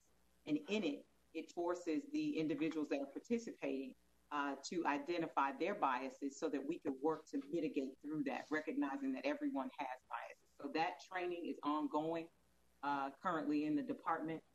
We initially rolled it out with some train the trainers within the department, and we were implementing it in small groups. It's also been rolled into court. And due to COVID training, we are moving it to a virtual training. Okay, great. That's good to know. That's the only question I have for you, Chief. And I just also want to mention just more broadly that I don't think that more police is the solution to crime. And that's actually what I ran my campaign on. We talk about equity all the time. The problem is that we're not actually putting those resources in the communities that have been redlined in this city. We're a leader in the nation in childhood poverty. We're a leader in terms of segregation, economic segregation in this city. So putting that many resources in the public safety budget is not working. So I just have an issue with us not being open-minded enough to at least consider other ways we can utilize those resources that can truly have a long-term impact in the lives of the folks in our city. Thank you. District 6. Thank you, Mr. Mayor. I'm troubled right now as far as what we were originally supposed to be here to do. And I lost lights in my office, but I can still speak. You know, I'm going to say what I was going to say for offline, because this is a really tough issue that we're all struggling with here in the city of Dallas, whether you're a council member or you're a resident in our city. And we have to be able to listen to each other and speak to each other and have a dialogue with each other in order for all of us to be able to have the opportunity to get the facts and to be able to know what's going on in our city. We owe that to our public. We owe that to the residents that live here in the city of Dallas. And what I just witnessed a little bit ago, I have never seen before. But what I will say is that I will continue to keep fighting so that the voices of this city can be heard, and the voices of my colleagues can be heard, and the voice of the city manager can be heard as well. Thank you, Mr. Mayor. District 7. Yes, thank you, Mr. Mayor. TC, I have some questions. First, I wanted to just address before I forget the curfew. I would like to request for you to talk to. I guess I'd like to order you or direct you to speak to the chief about letting curfew expire tomorrow, please. Close the door, sir. Councilman. TC, your line is on.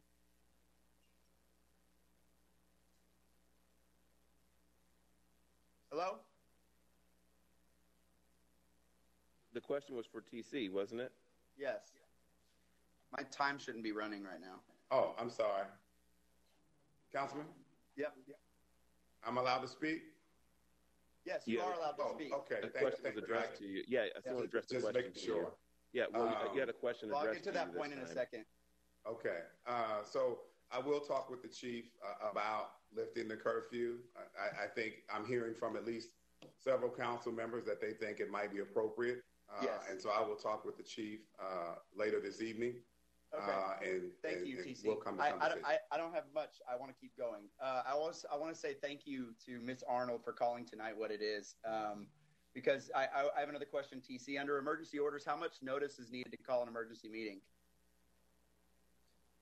I have to defer to the city attorney, but 72 hours is typically the timeline. But I think there's another procedure. It's not needed. Yes, I'll defer to Chris Queso. So the fact that we're having this an entire week after these riots broke out, and the fact that I just heard from Chief Hall that we have that she had not had even a phone call from the mayor, I find it really hard to support a notion that we are going to pin any blame on anyone. Because I know, just as Medrano said, I was out there, and I believe that leadership means to be there.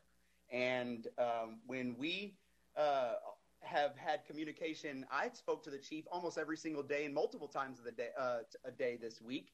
And so I think that that's very unsettling. I would like to ask that proper procedure when we were told with directing our question to you. I just want to say that as far as rules and procedures, I don't know if it's proper to do a point of order, but we came here to speak. We came here to listen, and we came here to hear. And if the buck stops past Chief Hall, as was mentioned at TC earlier, I think it's completely unproductive to stop him from talking. And I think right now is probably a really good time to stop with the politics across the board. I would like to just go ahead and lay out some policy recommendations that I have. I think that going forward, we need to prohibit covert surveillance. It needs to include helicopters, license plate tracking, cell phone surveillance, etc., as a first means in protest. That's your time. Thank you. District 8. Thank you, Mayor. Citizen, community. I am here to represent the city. And what we are trying to accomplish, first, we need to get the facts together. And TC, I think that what is that timeline going to be next week? Make sure that every person who spoke, every person who had a question, every council member who had a question, make sure those questions are addressed.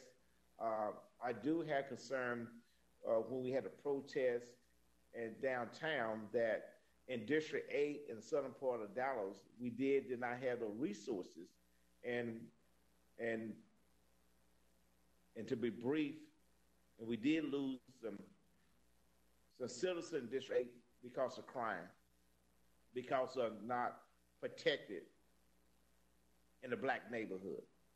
So I understand that we have protests, but policy and governance is what we have to put in place. And the only way you learn from mistakes. If you do make mistakes, you learn from a mistake, and you sure we as a council member who make policy, we listen to the community, and the community came here for us to listen to. We don't have to make a judgment and answer a question tonight, but we owe them a timeline in the future to make sure we address all of the questions. Because we are in the city of Dallas, Big D, city of Dallas. And we are elected to represent them, the citizens, to our best of our ability. Tonight is an exercise that I'm waiting on you, Mr. City Manager, to fill me in and the citizen in with all the questions that have been addressed here. And with that, God bless everybody. God bless America. And we are safe here. Thank you very much. Thank you. District 9. Hi, thank you, Mayor. I just want to ask our city manager if there's anything else he would like to add. I would like to hear what he had to say if there was anything else that he needed to cover, and I would love to give my time to him. Mr. Broadnax. Thank you, Mayor. Thanks, Councilwoman. I appreciate that.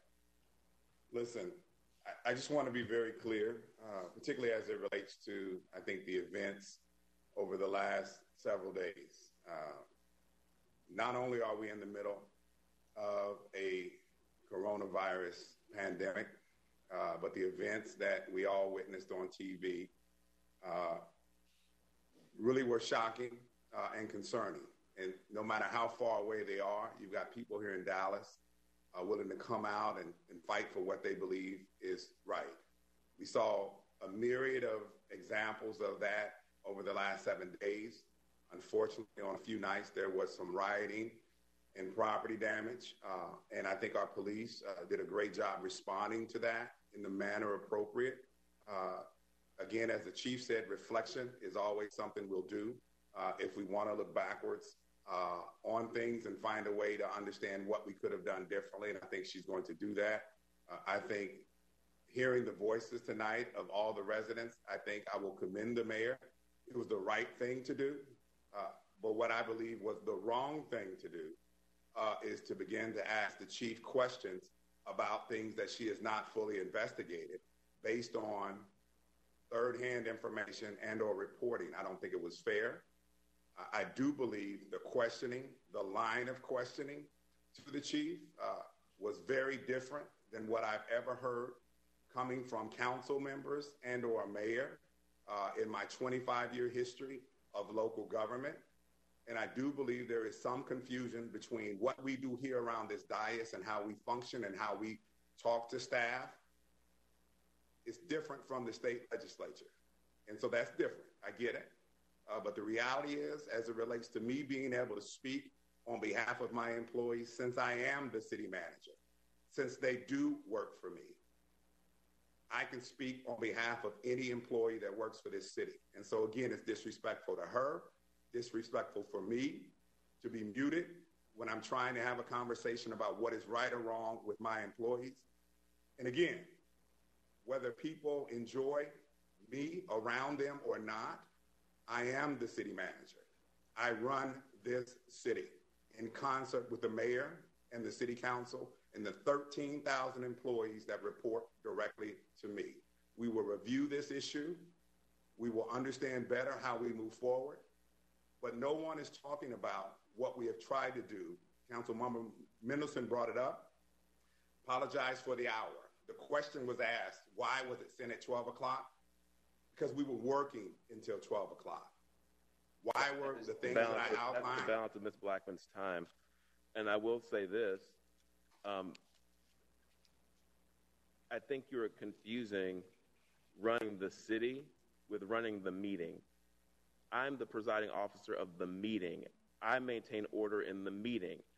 I was in the middle of a line of questioning under the balance of my time.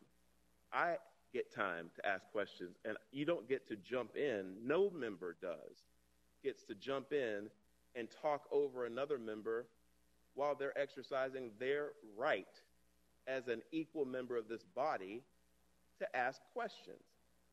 You don't have the authority from anywhere to censor my questions and tell me I'm asking questions that you don't like the source of. You don't like the fact that I'm asking questions based on reporting from the Dallas Morning News and D Magazine. That's not your role. That's not your responsibility. It is my job to maintain order in the meetings. And that's a fact. And just because you didn't like where the questioning was going or the intensity of it or whatever else you didn't like about it, it's not your role. And so you can say as many times as you like, you run this city. You don't run this meeting. You are not the presiding officer of the meeting. I am the presiding officer of the meeting. That is given to me under the charter as the person who's elected to be in place 15, the mayor. You can read it in black and white. And so no member around here, none of you will ever be told by a staff member or an employee of this city when you have an election certificate hanging on your wall where you were put here by the people, by an employee that works for you, that you can't talk anymore or that you can't ask that question. That won't happen. The presiding officer can tell you that because that person is also elected and given that responsibility. So to clarify, that's my job. You can say you run the city, and that's a debate we can all have another time about what that phrase means and what that was intended for. But what is clear is that I'm the presiding officer and I run these meetings, and that you are supposed to be actually my sergeant at arms that enforces my orders. And there has never been a legislative body in history that I have heard of any type where the sergeant at arms who works for the presiding officer is telling the presiding officer what he or she can't do to maintain order. So please respect the role that I've been given under the city charter to run this meeting. And with Mayor, can I respond? No, you really can't, because that is a statement of decorum. It's not a debate point. And I'm moving on now to District 11 so we can wrap up this conversation. I see. I hope everyone else is as embarrassed as I am. So what this is turned into. To District 11. You are out of order as well. I don't care if I'm out of order. Black lives matter. Point of order. We are getting together to talk about civil discourse, and you are talking about politics. I move to suspend the rules. Mr. Mayor, did we skip District 10? Sorry, District 10. Go ahead. You're recognized for 3 minutes. District 10. We have a motion in a second to suspend the rules. I'm not recognizing the motion. I'm recognizing Mr. Magoo to finish. That's convenient. We are having a discussion. We are having a discussion on an agenda item. This is a mayor form. This is a mayor count. This is a manager form of government. Mute the microphone 15 members again. of council. District 10, go ahead. You know, this is a tough experience. What I'm hearing is a group of people that are tired, that are hurt, that are struggling, that are trying to represent their community, the people that put them here, and that are trying to do it in the best way that they know how. Everybody is on this journey, and I wish we could get together on this journey. There's stuff that we have to do as duty and responsibility. You know, I don't like any of this right now. It's a struggle. But I want to echo the words of Chairman Thomas, who talked about the positives of what we see in some of the protests and the groups that are coming together of all shapes, sizes, and cultures and backgrounds that I do believe are awakened in a way that's different than it has been before. I believe that that's the start of some progress that we're all going to be able to be part of and lead through. I want to echo the part where Ms. Arnold was talking about prayer. I believe that's part of what those of us that believe, need to do and continue to do. I believe that this is there's going to be big changes coming from what's going on in our city, and so I'm looking forward to this discussion continuing in a productive way with all parties. We do have a job of oversight. We have to ask some of the after-action questions. I hope that will help flesh out decisions that were made that maybe need to be different in the future, maybe lead to a lot of what we've heard of some policies that need to be changed, reformed, improved, whatever the case may be. I hope that process starts. I hope you all got the memo I sent for our Public Safety Committee meeting on Monday. The intention there is for each one of us on the committee to be able to start taking what we heard tonight, what we've heard from each other, what we've heard through the protests, and really some of you have already started the list, putting together those particular priorities that we need to address as a city to make it safer for each and every citizen, every resident, every person bleeding all the same blood in this community. So I want to address some other questions, but I'll do it at a later time. And I think for the most part, maybe just one more question for Chief Hall, and I just don't know the answer. Have we ever had a sort of a third-party audit, maybe City of Dallas audit from the auditor's office, or in some way somebody looking at the current procedures we have, in whether it's through internal affairs or whatever in DPD, to look at how we root out any problems that may be there from some of the things we hear that are steps we want to be taking, but to make sure that we're doing everything we possibly can to address any issues within our department. Chief Hall? I'm sorry, I missed some of that, sir. What was the end of it? The question is, have we, or do you know of a process where we have a third party, like such as the city auditor, that can look into proactive means for rooting out other issues, or analyzing our current internal affairs processes, or anything else that even Citizens Police Review Board that we gotten that kind of feedback from a third party or from a city auditor, and what would that process look like? Or is that even something you would recommend?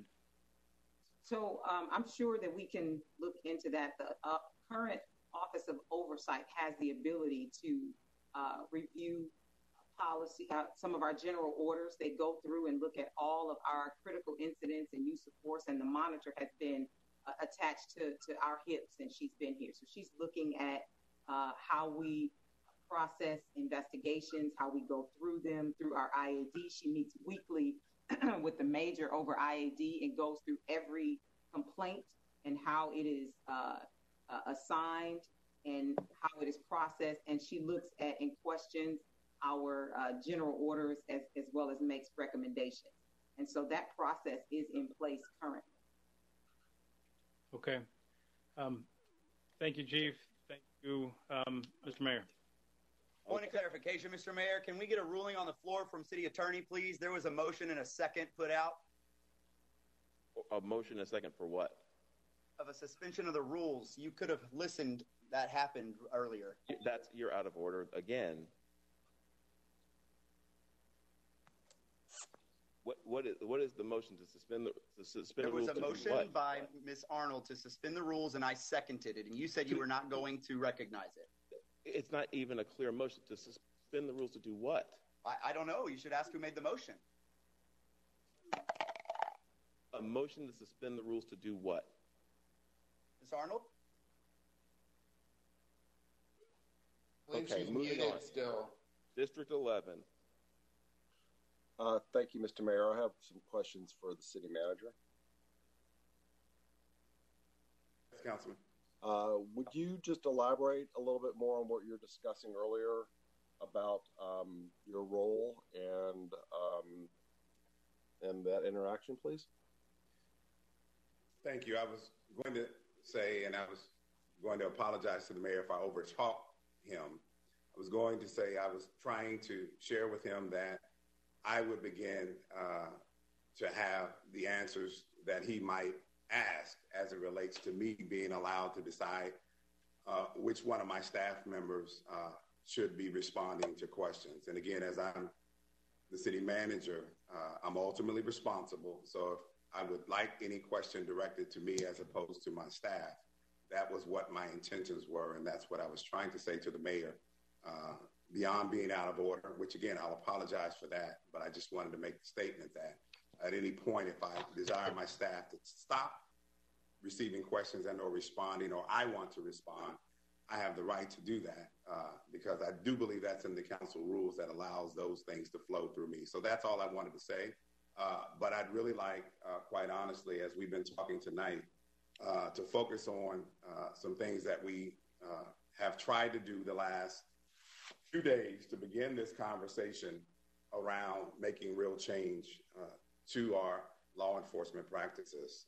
And I did share a memo with the council and outlined several things, and many of which, or at least 2, have already been implemented.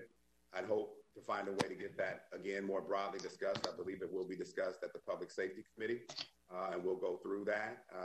But there are several things that have been asked for by many of the protesters that we've already begun to do, and we look forward to continuing those efforts as it relates to how we proceed with policing. Additionally, I didn't share it, but this whole conversation about divesting funds, I had shared with several council members, left it out of the memo, that I was going to provide that list of options and allow the council to have that discussion during the budget process if you would like to take that option. So thank you again. I appreciate the opportunity to share. And again, for those watching, I apologize if it seemed like we got a little heated, but this is very tough times for everybody and a lot of emotions are raw. And we're working very hard on both sides of the dais. And I appreciate everybody's efforts and continue to pray for this city and hope that we as a community can come together as one Dallas. Thank you, Councilman. Thank you, Mr. Mayor. And Mr. City Manager. And I would also like to just kind of respond a little bit to my colleague, Ms. Arnold's comments. From my perspective, this is not about judging the city manager or the chief of police. I'm still very supportive of the work they're doing in this city, and I do believe they're doing their best to their ability in very, very tough situations. We do have some questions that need to be answered. I have to agree with the mayor. I don't understand why, if you have less than lethal weapons on hand, that they're not inventoried and you don't count that stuff out and count that stuff in so that we know whether they were used or not. That's a question that we need the chief to answer later, but we need to figure that out. I don't understand when there are options on a bridge, like just tell protesters to go home. They weren't breaking windows and they weren't setting stuff on fire, why it had to end up being arrest. So I think the chief needs time to work through that kind of response. But I think those are the kind of things that we are learning from. I shake my head every time in government because the expression history repeats itself, and we've not learned from protests from the American Revolution forward, how to manage them. But with all that being said, as I mentioned earlier, we need to look at some of the root causes in our department of why we have repeated incidents of brutality. Not all officers, but some reason officers that are that way are protected. I mean, in Minnesota, there's a guy that had a lot of offenses, an officer that had already been reprimanded several times for that, and he's a training officer. So there are some things fundamentally broke about our system, not just in Dallas, but we got to look at what's broken in the Dallas system and correct it. And we got to move away from what my not so many friends on the association refer to as the Dallas way of policing. And we need to get to the 21st century way of policing, which engages the community and supports the community and does things like provides protest support divisions that work with the protesters as opposed to deploying riot divisions to work against the protesters. So with that, got a lot more to say in the future, and I appreciate it. Chief and city manager, And Mayor, it's tough times for all. Let's just get them sorted out and move the city forward. Thank you. Thank you, Mr. Mayor. Of course. And I will just, for housekeeping purposes, reread the official meeting topic, because I'm going to be strictly enforcing the germane rule to the rule on being germane to the official meeting topic.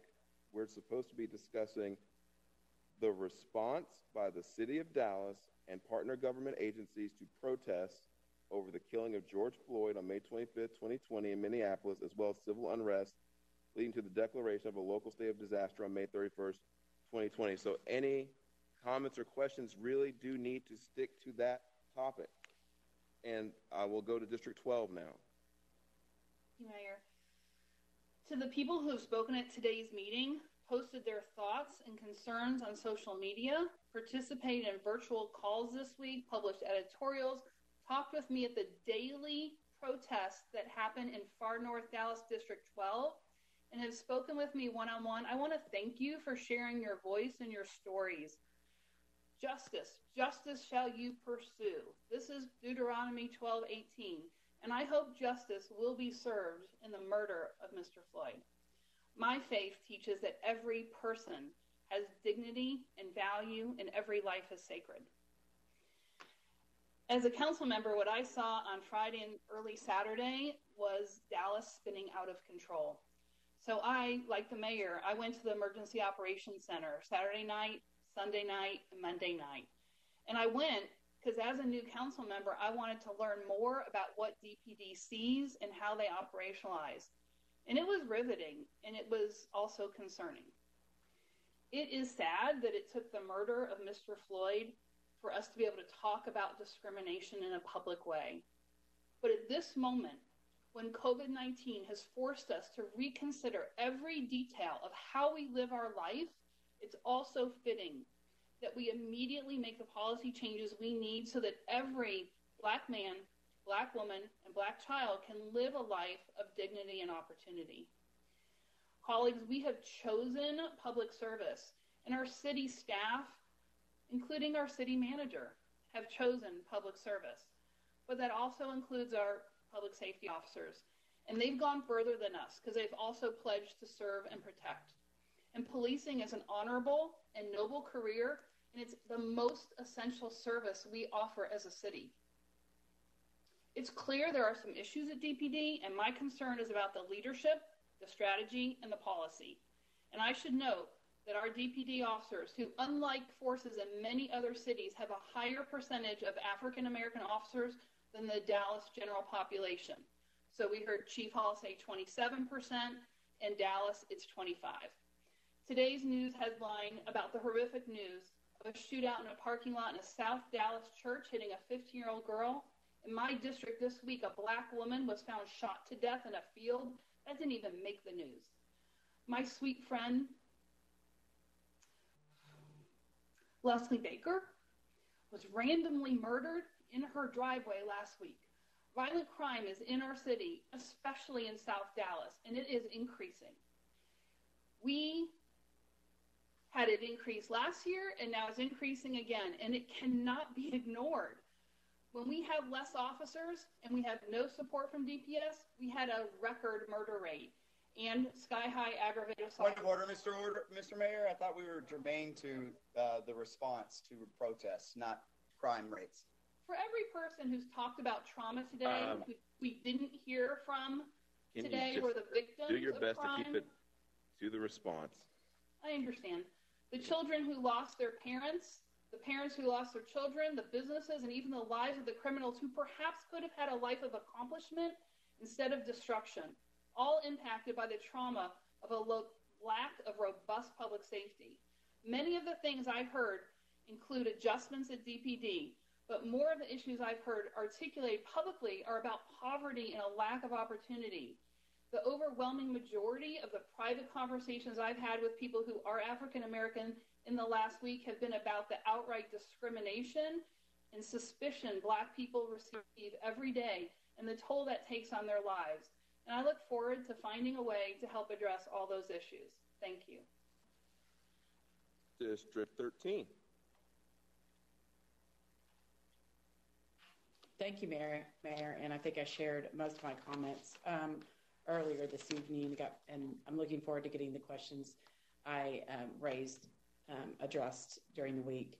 I'm just going forward. I mean, we're in unprecedented times. We've seen riots and protests in our past, but I don't think they've ever been layered with us experiencing the pandemic at the same time.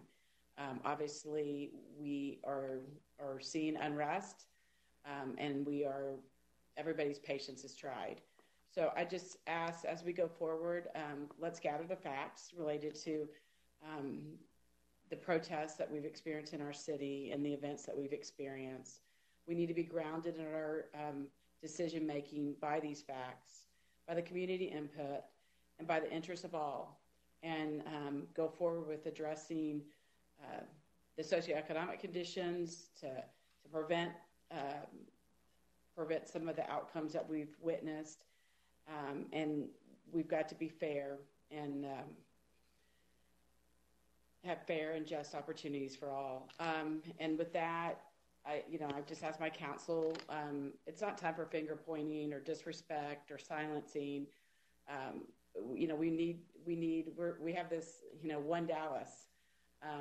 And I just ask that we try to come together and maybe never schedule another Friday night meeting that lasts over 8 hours. This is not ended well. But I know these virtual settings are difficult and they're challenging, but we've been elected to serve everybody. And let's go forward and let's gather these facts related to the incidents we've discussed and make good, sound decisions that are, as I said earlier, that are not just persuaded by current winds. We need to let our sails be grounded in good decision making and good principles. Thank you. Thank you. District 14. Thank you, Mayor. I was going down the path of talking about how we'd evolved, how the protesters had evolved, how our policing had evolved. I didn't get a chance to talk about my firsthand experiences in the field with Chief Hall on Sunday, where I saw her going out into neighborhoods that were not part of the curfew. I haven't had a chance to talk with her in detail about how the evolution of their tactics have really been implemented. I just had to watch from a distance, but I could see it. I'll go back to the curfew. I think that the protesters have gotten to a point where they have understood that violence is counter to their message. I think it's worth pushing a little faster on the curfew, so I think I could support that, but I'd like to see the recommendations. To Chief Hall, I'd like to ask a question about the last week. I don't know if it's TC Broadnax that's going to be responding or if it's Chief Hall, but I'd like to know when we're going to get an after-action report that will outline tactics and responses to the protesters from Friday to today. I'd like to see the evolution in what we've been doing. Do we have any idea when we can have that? So one of the things that we have to keep in mind, sir, is that we've never had an incident to this magnitude that has lasted this long. And so our after action report is done after the event ends. And so each day we're getting as much information as we can to compile it. But I just ask that you keep in mind, we have officers working 12, 13, 14 hours a day. We have incidents, we have protests that are scheduled 4, 5, 6 in a day, and they've been every single day since Friday. So getting the information and making sure that everything is documented is what we have to do. And to put all of that information together, we have to first stop in this total event. And we're still in it because we have protests scheduled all weekend. And so we're just asking for us to be able to get through all of the events every day and then put together an after action report. We don't put together an after action report after every single day because staff is right now not even available to do that. And so after this event ends, we put together all of the details, a timeline, day by day, incident by incident, and lay out what happened, the assessment, what we learned, what we should have done differently, what we will do differently, if there's some general orders or rules and regulations that need to be changed moving forward, and then we submit that information to you. So okay, so from my perspective, then, if you're sorry to cut you off, but we're getting a little late, and I want to keep my time kind of short. If we're not able to have a comprehensive after-action report now, would you at least verbally answer what your thoughts are on the evolution of your responses over like a week-long process, not just in reference to Friday and Saturday versus Monday, but where you think we are today and our response to the protests as they stand in an evolutionary perspective? I just want to say, first of all, my officers have done an amazing job over this past week. And the evolution has been, when we first began, we appeared very calm, showing up in support. And then our tactics had to escalate as the incidents escalated Friday and Saturday. As we saw the turn from Sunday and then, Monday, we're seeing that the evolution is turning to that the crowds are getting, the protesters are getting more and more peaceful.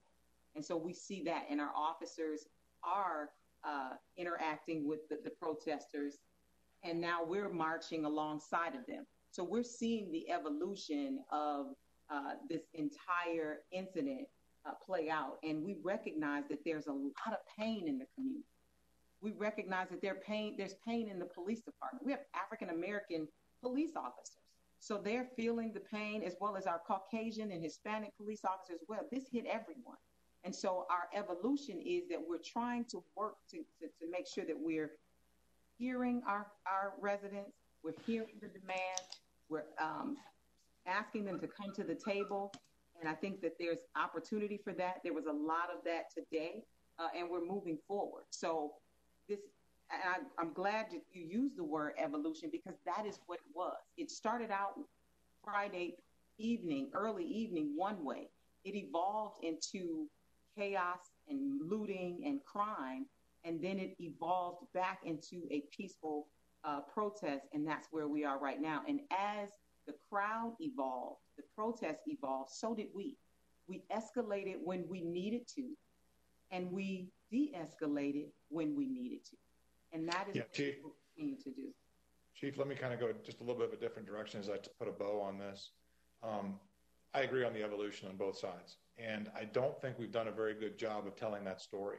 I started to do it on the path that my daughter, some of their friends, the younger people getting their information from social media, had misinformation about tear gas and a variety of things. If we can't have a macro comprehensive after-action report, I would like to see something more daily, more updated for the public, so they can understand the evolution of what our responses are. I don't think we've done a good enough job telling the public what we're doing, how we care about what the protesters are doing, how we care about the business owners and the property owners, that we're watching all of it and we are responding to it. I'd like to see more of that done on a daily basis. Thank you, sir. You're right. And we will work to make sure that we do more of that. Thank you. Thank you. Mr. Mayor, that's all I have right now. Okay, thank you very much. We've gone through the second round now, so we'll start on the third round with District 1. Thank you, Mr. Mayor. I want to thank everybody for being here tonight. We as a council need to be ensuring that the public is confident that we can do this, that we can get through this. And I don't feel like we accomplished that tonight. We have been bickering with each other, bickering with staff. It is, as Ms. Gates said, it's Friday night. We're all tired. That may be part of it, but a lot of these disagreements and personal arguments should be happening behind the scenes so that we can handle business here with the public. A couple recommendations for additional policy issues. We have elections coming up. We need to prepare DPD officers in how to respond to peaceful demonstrations during an election. We need to ensure that DPD will not enforce any then existing government curfew that may be in existence against Dallasites exercising their right to vote. I would like to consider prohibiting arrests and confinement of those engaging in protest activities that could increase the likelihood. Mr. West, I'm sorry. It's a fast minute. It's just a minute, the third round. But go ahead. Can I just finish my sentence? Yeah, go ahead. Finish that sentence. Go ahead. Yeah, so under COVID-19, Mr. Mayor, I'd like to recommend prohibition of arrests and confinement of those engaging in protest activities that could increase the likelihood of transfer of COVID. So crowded places like jails, putting a whole bunch of people in. Thank you, Mr. Mayor, and thank you, everybody, for being here tonight. Thank you. District 2. District 3. District 4.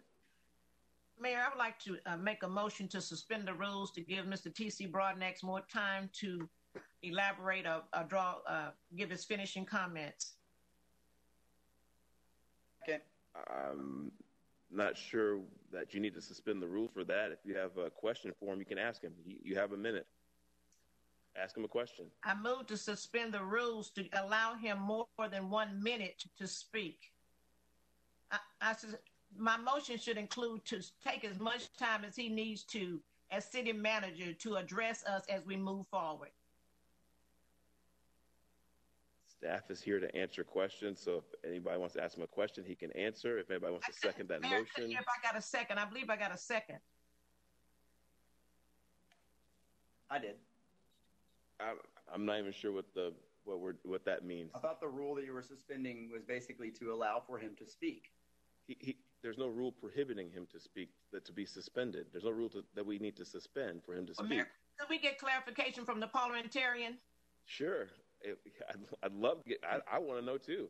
I want to know what rule we're suspending. There's no rule that prohibits him from speaking. Hi, Mr. Chair. I'm going to let Bert Vandenberg here at the office discuss that issue. Good evening, Mr. Mayor. I believe the rule that the council member is suspending is the rule limiting the time that actually the council members get to ask questions, because it allows the city manager to speak longer if it is necessary for him to answer the question. But staff time isn't charged. We don't charge the member for the staff time. If she asks him a question, he can talk for 20 hours if he wants in response to her question. That's the point. Staff can always answer a question, and we don't charge them the time. I wasn't asking him a question, so that's why this issue came up. We can't have staff just jump over the elected officials when they're asking their questions and talking because they want to talk. They respond to questions.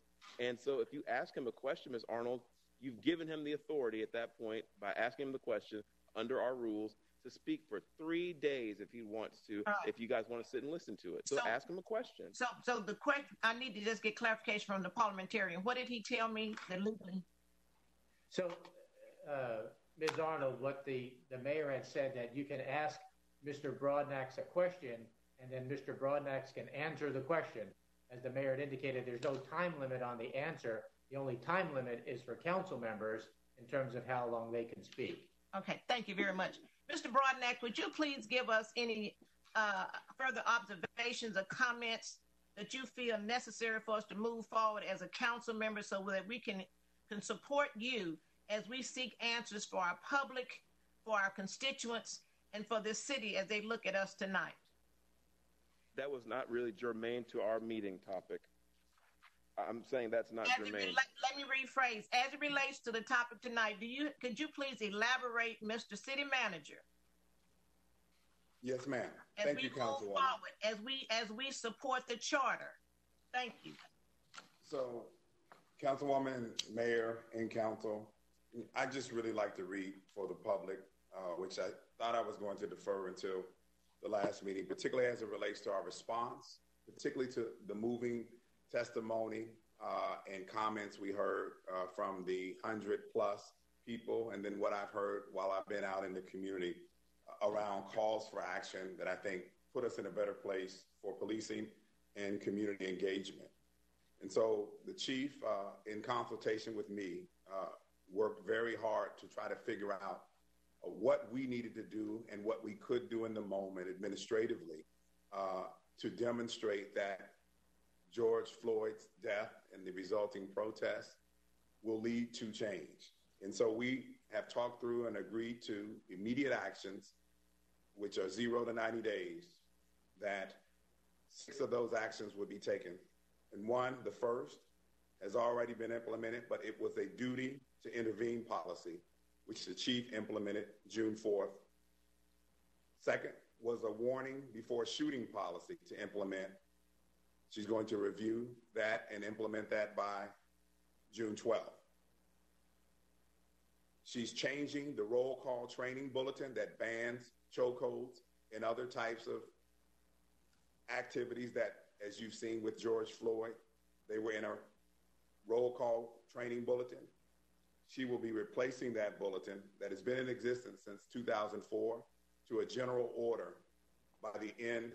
Matter of fact, she's already done that, June 3rd. She has agreed to review all use of force policies consistent with the Obama Police Use of Force Project for needed changes and revisions, and publish them on the DallasPolice.net website by August 28, 2020. She will begin reporting officer contact data on all traffic stops and citations by June 30th that will share and show the demographic information that the council member raised earlier. Sixth, she will create and implement a body and dash cam policy to release critical incident videos by June 30th. And that means we will try to do that through policy to get those videos out in the public much sooner than historically in this city. From a short-term basis, she's talking and we will review expanding the Right Care program, which involves an additional team that will include behavioral health individuals, as well as call diversion of chronic consumers of those services to get those individuals the help that they need so they do not have to interact with law enforcement. They get the services that they might need given whatever distresses they're having. We're committing to do that as part of our budget and implement that beginning October 1st. She's agreed to look at implementing a robust early warning system that will assist the department and supervisors in identifying officers with 3 or more incidents that may be cause for concern so that we can adequately respond with additional training and or support for our officers. And she's committed to do that by November 27, 2020. Long term, she will work with the Community Police Oversight Board and our community to roll out and implement a community engagement strategy anchored in procedural justice to build and enhance community relationships, to understand the institutional and systemic issues associated with police departments nationally through the history of this country, to better understand everyone's feelings and understand people's concerns around law enforcement and how it's done not only in Dallas but around this country.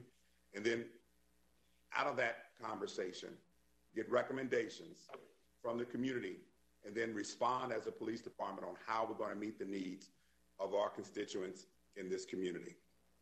Thirdly, she has agreed to conduct a comprehensive cultural assessment in the department as recommended previously. We'll obviously look at that to better understand how we as an organization, not just how our officers are feeling, but how they may be feeling and dealing with and handling what's going on inside the organization that prevents people, in some cases, from not doing the right types of things. And lastly, we're going to work in cooperation with the Community Police Oversight Board to review the entirety of the general orders for the police department and work on recommendations to improve those. And so I will say, as it relates to this conversation and what we've learned with some self-reflection as it relates to our organization, beyond the police department, we've all got a lot of things to do. I'm working with the other members of my team to create the conversation as well as some specific actions around economic development, housing, workforce, training, and the things that, again, are the fabric of what makes communities whole, so that this conversation that we continue to have every 5 years, every time we see a new video or incidents that get back at root causes, that we can address them as a city, and then we can be more resilient and be more responsive and respective of the people in our community. And so again, I appreciate Councilwoman Arnold giving me the chance to share that. I appreciate the mayor giving me the opportunity to share that. but this is only the beginning. The real change happens when we all work together. Thank you. Thank you. District 5. No further comments, Mr. Mayor. District 6. Thank you, Mr. Mayor. Emotions are raw across our entire city, and those feelings are valid for every one of you out there. I'm asking the chief and TC to please drop the citations from Sunday night on curfew. I want to thank TC and Chief Hall for working with us and talking with us on this very tough topic and getting to work on it. I want to thank the public for sharing and talking with us. Let's keep talking. Let's keep getting the work done. The time is now for us to get our knee off the necks of Black people in the city of Dallas. Black Lives Matter. Thank you, Mr. Mayor. District 7. Thank you, Mr. Mayor. I also would like to ask City Manager to please and Chief Hall to please drop the charges on Sunday evening for curfew violations. I would like to also emphasize and support what a couple colleagues so far have said, both Councilman Thomas and Resendez, and I believe that the answer, and it sounds like there's a pretty decent amount of support around this, and it's going to be some hard decisions to make, but we need to divest in our police department, and we need to look at 21st century solutions and how we can, in a sense, help the police department from other ways by reimagining public safety and reallocating funds to social and economic services and resources for communities, specifically addressing equity of communities of brown and Black population. Thank you, Mr. Mayor. District 8.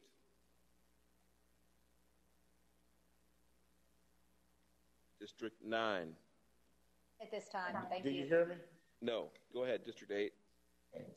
First, I just want to thank all the citizens who came down and spoke today. Your word, we are listening to you. We will respond back to you. Keep coming. We are here. We are public officials that are going to do the right thing.